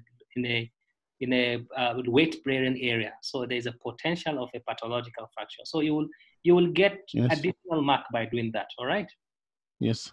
Okay. And also remember that anytime you see lesions in an elderly, in a patient, usually around the joint spaces, these are usually due to degenerative changes. So I will not call this metastasis. This is likely degenerative in the tibia. And here again, if you look at it on the foot, is likely degenerative. Metastasis, exactly. Metastasis usually do not go to those areas of the skeleton. Okay.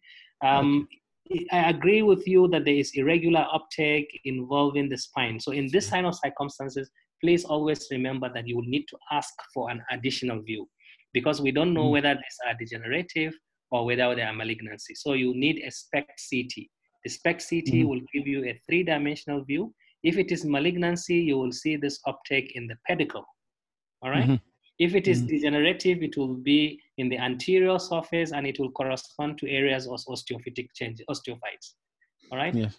Okay, so always whenever you see irregular uptake in the part of the lumbar spine or in the spine, always ask for an additional SPECT, so that the SPECT will give you a 3-dimensional view, because there is no way you will be able to say whether this lesion is degenerative or it is metastasis. This is in all bone scan, Dr. Jawa? Yes, because I For said the vertebrae. Yeah, I said this patient is 69. Yeah. Yeah, all right. So if I say this patient is 13 or young individual and you see that, then you will be worried. So always, like I said, always critically look at your history, because the only reason why you are reporting a bone scan is you are working on specificity, because the sensitivity is very high. Anything can show us increased uptake, degenerative process, infection, trauma, all right? So, but if you look at your history, you look at the pattern, you do additional images, then you'll be able to absolutely say whether this is degenerative process or this is malignant. But I am very happy with your approach. The important thing again is the approach, all right? And I'm very happy with your approach. Thank you, Dr. So I will show the next patient, next scan. Again, this is a... Dr. Jawa, excuse me, I'm sorry, but there is some questions. I think some people are asking about the activity in the right kidney. Yeah, and good. The non-visualization of the right upper forearm and like this. So this is not complete scan, or should we call it as a super so again, scan? Yeah.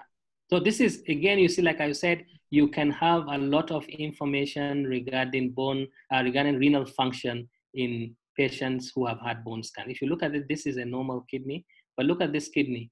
So from this, you will be able to say whether what is happening to this kidney. You can see that this is the pelvis. I didn't want to go into detail of discussing other soft tissue abnormalities, but with experience, you will know, even looking at this bone scan, you will know that this is an elderly patient with probably a prostate CA, because you can see that this is the pelvic axial system. There is obstruction in the pelvis. And that's why you can see that the kidney is abnormal in this circumstance. So good, it is always important to highlight this thing. So when you identify a whole body bone scan, again, sometimes you can say that this is cut off, you need an additional view. You can discuss that you need an additional imaging for the spine.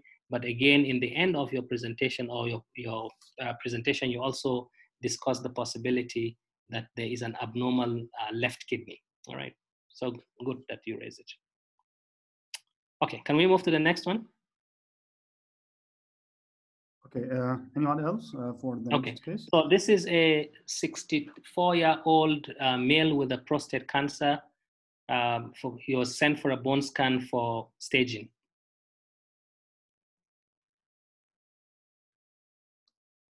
Yes, so any volunteer?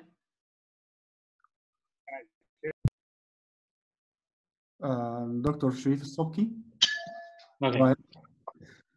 I thank you for the lecture. It's very useful. Pleasure. So yes. This is a whole bone scan for an adult patient. Beautiful. I cannot see the kidney outline, so it looks like a super scan to me. Right. With multiple areas of uptake, I can see increased uptake in the posterior vertebra in L4. There's also areas of focal uptake in the ribs bilaterally. Right. And also in the pelvic rim, there's areas of uptake. So given that the patient has a history of prostate cancer, I'd be concerned that it's a super scan secondary to prostate metastasis. Excellent. Thank you very much. This is a very brilliant. So, but I'm very happy with your description. You got everything correctly.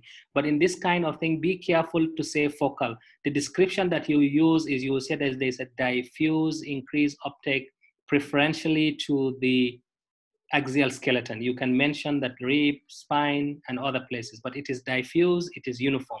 it is difficult to say that they are focal areas. Yeah, you can say there is a little bit, but these are the tip of the ribs, but it is diffuse. It is involving mostly the axial skeleton. The appendicular skeleton is preserved, all right? Sure, thank you. And the kidney is not sick. And then, so what differentiates this from a metabolic bone disease? The history is probably indicative that they have prostate cancer. So the history of prostate cancer. From the image, what is against metabolic bone disease? Two important things against metabolic bone disease. It's affecting mainly the skull. Sorry, the vertebrae, without any effect in the spine. Yeah, without affecting the skull. And then in metabolic bone disease, remember you have usually costochondrial uptake. All right. Mm-hmm. Good. Yeah. Great. Thank you. Okay, next one. So this is a 43-year-old female with a single nodule in the right part of the thyroid, and she has high level of hyperparathyroid hormone. I've given you the answer. Okay. Okay, Dr. Muhammad Durram. Hey, Assalamu alaikum. This bone scan shows multiple rounded hotspots involving the costochondral junctions, as well as the skull vault, facial bones, and bony pelvis. This indicate, but the kidney is spared, and I can visualize the kidney excretion, and also the urine bladder. This is going with metabolic bone disease, hypertrophic.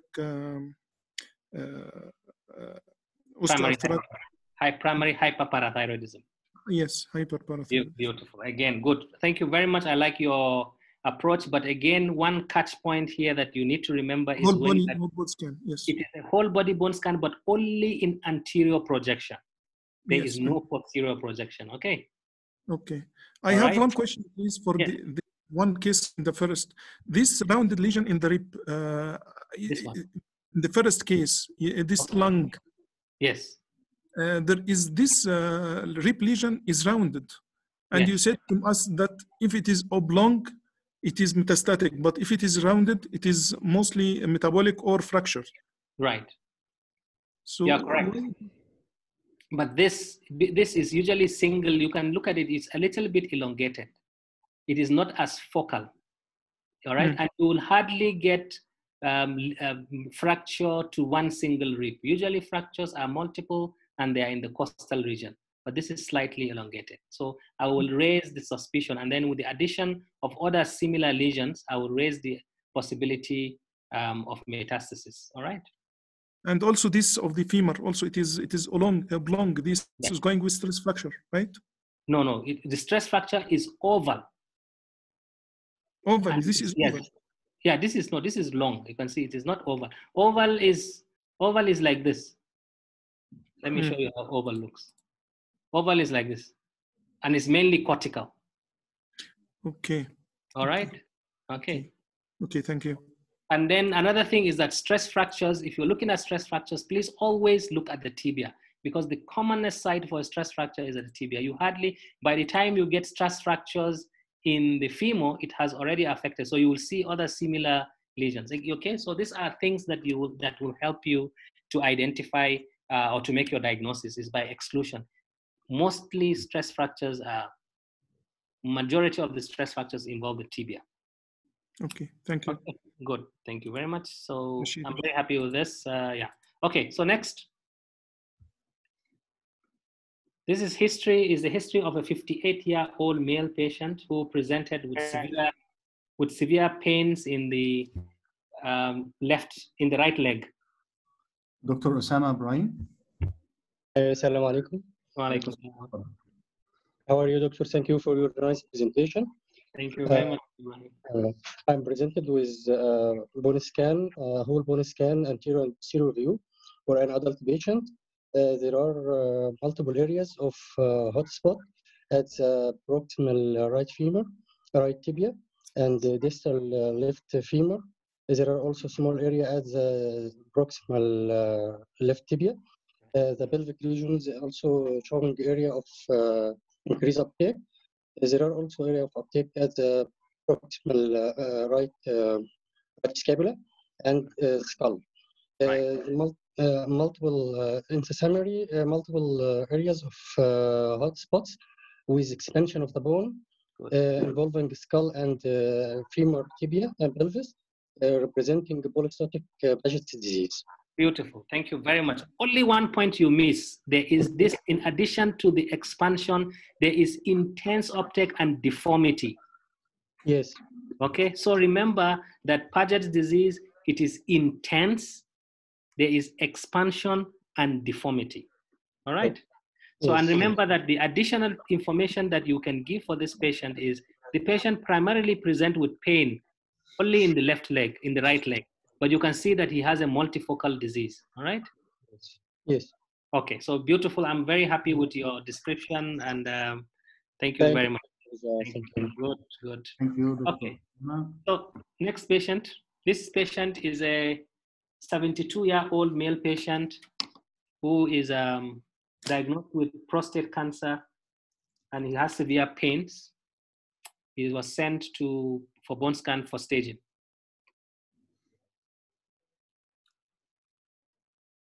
Okay, Dr. Talat, تفضل. Okay. Good evening, Dr. Jawa. Thank you for exquisite lecture. Hello? Yes, we are here. We're here. Okay. Is my voice clear? Yes, yes. Okay.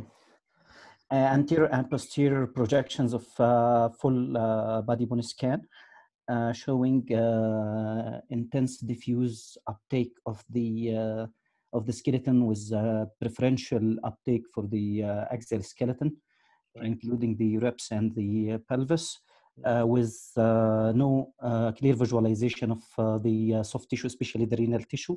This is indicative of super scan, given the history that the patient has the history of prostatic cancer. This is most likely due to metastatic super scan, which is due to diffuse osteoblastic metastasis, prostatic metastasis. Beautiful, beautiful. I love your presentation. This is very nice. So exactly, you got it. It's diffuse, it's intense, preferentially involving the axial skeleton, all right? But if you want to add additional, you can say, but again, there's additional focal uptake in the posterior aspect of the skull, all right? Oh, yeah. So this is consistent with a super scan. You can see it again here on the posterior aspect. It's not seen on the anterior. On the anterior, you can see one focal one here, but on the posterior, you can see here. In the previous patient with the, remember the previous patient with the prostate cancer, the skull was preserved. It was only the axial skeleton. So please always remember that. Again, once anytime you see uptake in the weight-bearing areas, please raise a flag. You can just add at your report that there is uptake in there is lesion also involving the weight-bearing areas. This is a site for the potential site for a hepatopolitical fracture. All right, but yes. I'm very happy with your presentation. Thank you. Thank you. Okay, so this is a 64-year-old male patient who is recently diagnosed with adenocarcinoma of the lung, and he's been sent for a bone scan for staging of disease to exclude skeletal metastasis.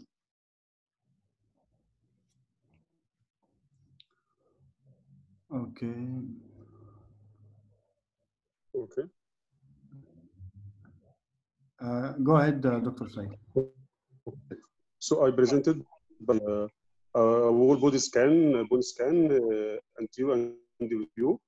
What I see there is preserved renal activity. I see increased activity along both lower limb, especially the cortical area in the linear pattern of the both femur.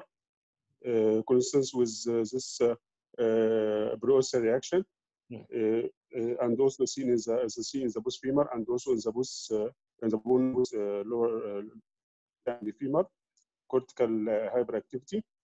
There is also perceived activity seen in the activity seen in the both kidney. So and also the bone of the pelvis.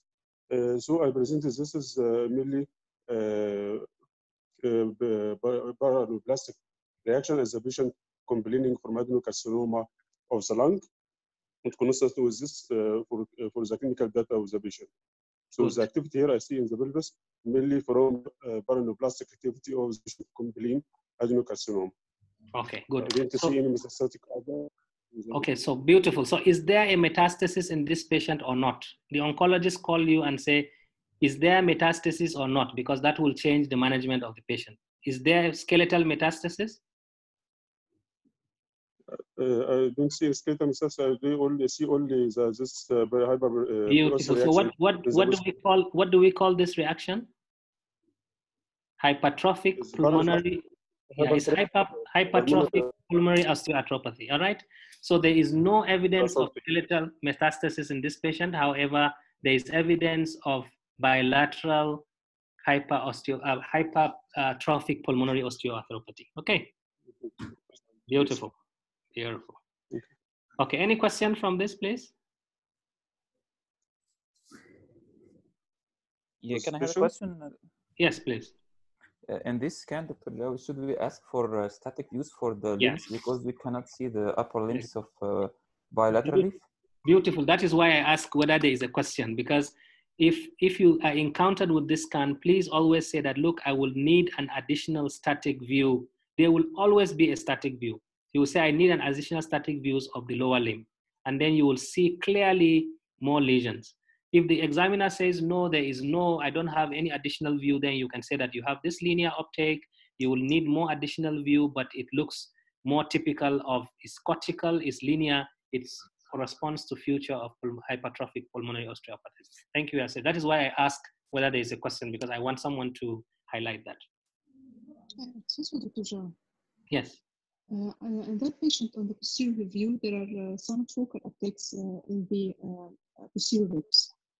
Should we consider this as metastatic or because they are in which patient? In this patient, same patient. Okay. Yeah, there's lesion where? Rounded uptake in the lower ribs, 10 and 11 ribs. This one. Yes. Yeah. Again, remember, in elderly patients, you need to be careful. If you see this is all costochondral calcifications. All right. So you need to be careful. Again, you will ask for more views. Anytime you look at a whole body bone scan and you see lesions that you are not very sure of, please ask for an additional view. But with experience and with age and with patients, usually these patients will come to us with X-rays. They will have done chest X-rays. So you can raise a suspicion, but it doesn't look typical of what we see in patients with skeletal metastasis. But I agree with you. Yes, it's good to critically look at the bone scan, but remember that not everything you see in a bone scan is optic. Another example I'll give you here is you see a single lesion here around the face. What do you think this is? Dental, maybe. Yeah, existential. But why are we seeing it more is because this patient is slightly rotated. All right, that's why this place is more prominent than the other side. So again, these are things that you need to be very careful about. If you say you are going to look at any lesion and call them disease, then you will call every uptake as a metastasis. But it is important to critically look at it, to have a pattern of explanation. And sometimes you can raise those flags, but oftentimes, like with experience and with time, you will then be able to know that, yeah, in some elderly patients particularly, you get irregular uptakes that are not so typical of skeletal, and especially if you don't see any other lesion. And especially if this is a type of cancer that has a preferential axial involvement, like lung cancer. We said most patients with lung cancer will have preferential appendicular skeleton. Another information that I need to give on this slide is, please, if this is a history of a patient with a lung cancer, the first thing you should do is say that you need additional view, because lung cancer spreads to the appendicular skeleton. And you can see that this is not a complete whole body. All right? Mm-hmm. Okay, good. Yeah. Great. Can I ask one more question, Dr. Yes, please. Yes. In the first patient, the first case, there was one of the vertebrae had no uptake. You want me to go back to another patient or this one? The first patient. First patient? Number one, yes. Okay. Let's see here, there is a vertebra, I think number 3, maybe L3 or L2 has reduced uptake. This one? No, up more high. between both kidneys. Yes, this one. Good. Beautiful. Any significance? Okay, so yeah, you can also mention this, but then again, one of the things you need to do is you say that you need, I know about these cases because I have additional views and spec CT. Anytime you see irregular uptake involving the spine, please ask for a spec CT. So if you are encountered with a picture like this on your examination, you describe all these lesions. You can see there is another one again here. So, but if you keep asking for, if you keep saying that all these are lesions, it means you will say it. But the important thing is that you ask for an additional spec CT. The spec CT will clearly differentiate to you the various pathological process. Again, I agree with you, and this is very good that you were able to see those lesions. Good. Any other? Okay, good. So, okay. Dr. Zaba? Yes. Thank you for the nice presentation. Actually, we are not well exposed to nuclear medicine, so it was a very good experience with you. I'd like to ask you about the aesthetic views. Does having multiple aesthetic views have anything to do with increased radiation exposure? Good question. Remember, I told you that the importance, the advantage of nuclear medicine is that with a single injection, you are imaging the entire patient. So the idea of doing a static view or any additional view does not expose the patient to radiation. The only thing is time. So in nuclear medicine, we are more concerned about time than radiation. If a patient has a pain in the finger and a patient with metastasis, they will all receive the same dose. But if you need additional images, you are not exposing the patient. Remember, our machine does not expose patients to radiation. You have already injected that patient with radiation. All right? All right. So just another question. So the important thing is time. In diagnostic radiology, if you ask for an additional view, you are exposing the patient to radiation. In nuclear medicine, if you ask for additional view, the technologies will be crazy at you because you are wasting time. So time is critical. So the same dose you can do with a single dose, you can do your 3-phase bone scan, you can do your whole body, you can do statics, you can do spec CT, you can do everything with a single dose, even if the patient's problem is in the finger. It's the same dose that the patient gets. But what you are wasting is that you are wasting time. Very good question. Just another question regarding a suspected scaphoid fracture with negative wrist radiograph. If both bone scan and MRI are available, which one is to go with? Well, it depends on the, for scaphoid fracture, well, for these days, to be honest with you, MRI has a better resolution and it's readily available. But in patients who cannot do MRI, you can do a spec CT. The additional advantage that you will get with a bone scan is that you will be able to see the viability of the bone, whether the scaphoid bone is completely necrosed or not. So that is the additional information that you will get. But these days, we hardly get indication for a scaphoid fracture. MRI usually it's a better imaging modality. Okay, just the last question. How would you differentiate between flare phenomena from disease progression? Are you going to rely on the next follow-up to write in your report that this is a state of disease progression or a flare phenomena? Beautiful. So you will, depending on the clinical circumstance of the patient. Remember, I told you, patient with flare phenomenon, there is flaring of the lesions. And what compounds the problem is that the patient has more symptoms of pain and discomfort because those lesions have increased vascular supply and they have increased osteoblastic activity. So the pain will increase, the lesion will get flared. So in this kind of circumstance, a decision has to be taken, whether to do an additional image. So one of the things you can do is to follow up the patient after 3 months to see the patient will be on painkillers and everything and follow the patient, or to do a PET CT. Okay. A PET CT is the positron emission computer tomography, which rely on FDG glucose uptake. So that will tell you whether there is viable tissue or it is just a flare phenomenon. Dr. Jawa, regarding the PET CT, I have a small question. So in bone scan, there is in osteoblastic lesions, there is increased uptake or hot, and it's called whenever there is osteolytic lesion. But that's not the case with PET-CT, right? Because in PET-CT, the osteolytic lesion tends to have metabolically, being more metabolically active than sclerotic one. Is that right? Yeah, because remember that osteolytic lesions sometimes, depending on their nature, can displace the bony architecture of the region. So they can also appear as a reduced glucose uptake. But there are certain osteolytic lesions which will show intense glucose uptake, which is more than what you see on the bone scan. All right? All right. Yes. Okay, good. So this patient is a 63-year-old male who is recently diagnosed with squamous cell carcinoma of the lung, and he's sent for a bone scan for staging.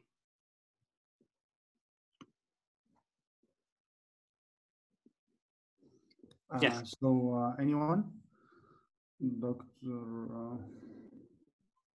Dr. Osama Ibrahim, do you want to come again? Okay. Okay. Okay, Doctor, I'm presented with. Okay, I'm presented with whole bone scan, anterior and posterior static view for patient non-squamous cell lung. There are increased uptake of the left upper lobe of the lung, representing the squamous cell carcinoma. There are another focal uptake at the left rib posterior aspect, upper left second or third rib posterior aspect. Representing maybe due to maybe apart from the tumors or rib lesion. The kidneys appear to have high tracer uptake, and yes, both kidneys, and the urinary bladder also shows the tracer. There are no definite lesions detected at the appendicular skeleton, and the skull showing also no definite uptake. In summary, there are focal uptake of the primary tumors in the lung, and possible suspected bone lesions in the ribs in the posterior aspect left side.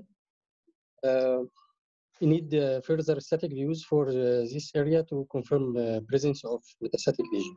Beautiful, beautiful. So I'm very happy with your presentation. So this is good. You can see that there is an increased uptake around this area. This represents the primary lesion, all right? Yes. Okay, so but there's no any, this is again the same thing. So it's anterior, you are seeing this, and this is the same. This is called a shine through. It's a phenomenon called shine through. When you have an intense uptake in the anterior that you see it on the posterior, all right? So it's a reflection of this image that you are seeing on this. So it's a phenomenon called a shine through phenomenon, all right? Yes. So this is not a secondary lesion. It's the same lesion that you are seeing. I'm very happy that you noted the kidney. So you can see that this kidney has intense uptake. It means that there's obstruction. And if you look at it, there's irregular. The cortex is a bit irregular. So it's probably some obstructive uropathy. Another question you need to emphasize. But one of the things I want to highlight here is that if you look at the spine, you can visualize the entire spine. But when it comes to the upper part, you can't see the spine. Can you see? No. Yeah. Yeah, there are differences. Right? You can see the entire spine, but at this level, we are not properly seeing the other spine. So what has happened here is that this patient, usually if they have some form of therapy, radiotherapy, sometimes you have patients who would present with reduced uptake following radiotherapy. So this patient had some radiotherapy to his primary lesion. That's why you are not properly visualizing the upper part of the spine. But I'm very happy that you identified those lesions. Beautiful. Thank you, Doctor. Please, okay. I have Yes. According to the osteoporotic phase of the Paget's disease, right, as the osteoporosis circumscript of the skull, right. The bone scan appearance of these, it take a bone scan to take tracers or appearing a cold spot or like this? It will appear, the circumscripta will appear intense uptake, but with a central area of lucency. All right. So you will see intense uptake with expansion and some form of deformity, but the central area will look photopenic. Okay, even if it is osteoporotic phase. Yes, even if it is, yes. Thank you. All right, good. Okay, so I think I will. Okay, so these are all things that we have discussed. I don't want to go again into details. There are too many of them. I will just show you this last image. This last image just describes a whole body bone scan in a patient. In an adult patient, you can see intense uptake. All right. What do you think this uptake is? It's soft tissue. Anyone wants to volunteer? Sarcoma or what? Intense soft tissue uptake. It's not in the bone, it's in the soft tissue. Maybe cellulitis. Sorry? It is not sarcomatous region or bilateral. Okay, and sometimes it could just be due to calcifications, all right? Soft tissue calcification. This patient had severe trauma, all right? And he had a lot of calcification. So again, in these circumstances, without a history, without an X-ray, without a plain radiograph and everything, it is very difficult. This is the situation where, like why I'm showing you this is that bone scan is very sensitive, but you need additional information. And please don't be afraid to ask for additional view. Don't be afraid to ask for other modalities. If you are not certain clear, you can say, please, I would want to see the X-ray or the radiograph if it's available of this patient. And immediately you will see in this patient, it was a heavy calcification, okay? So in summary, I would like to end by saying that a bone scan is a nuclear medicine imaging technique that provides us with information on bone physiology and metabolism, like I said. The advantage of a bone scan, to answer your question, is that it provides you with a single injection. Within a short time, you will get the whole body of the patient. It is extremely sensitive, but we suffer from specificity. This is what, because anything that increases blood bone turnover will show as increased uptake. So what is important is that whenever you are encountered with a bone scan, please have the confidence. As long as you can be able to identify the bone scan, you are able to say whether this is what type of view, either it's a whole body view, a static view, a SPECT CT, or a tomographic view, or a three-phase bone scan, then it will lead you to the pattern of the disease, and then you will be able to identify most of the disease and pathological process. You'll be able to differentiate metastasis, trauma, degenerative disease, metabolic bone diseases highly. But always remember that your bone scan is extremely sensitive, but it suffers from low specificity. You are all very, very wonderful audience, and really I thank you very, very much. We would like to thank you very much, Professor Jawa, for this very nice, excellent lecture. And of course, we would be welcoming you to many more lectures in the coming days, inshallah. Inshallah. And thank you for all the attendees and participants. Thank you all, and thank you, Professor Jawa. See you again. Thank you very much. It was a nice discussing with you. I enjoyed this audience. Very intelligent, nice. Thank you. Thank you very much. Bye-bye.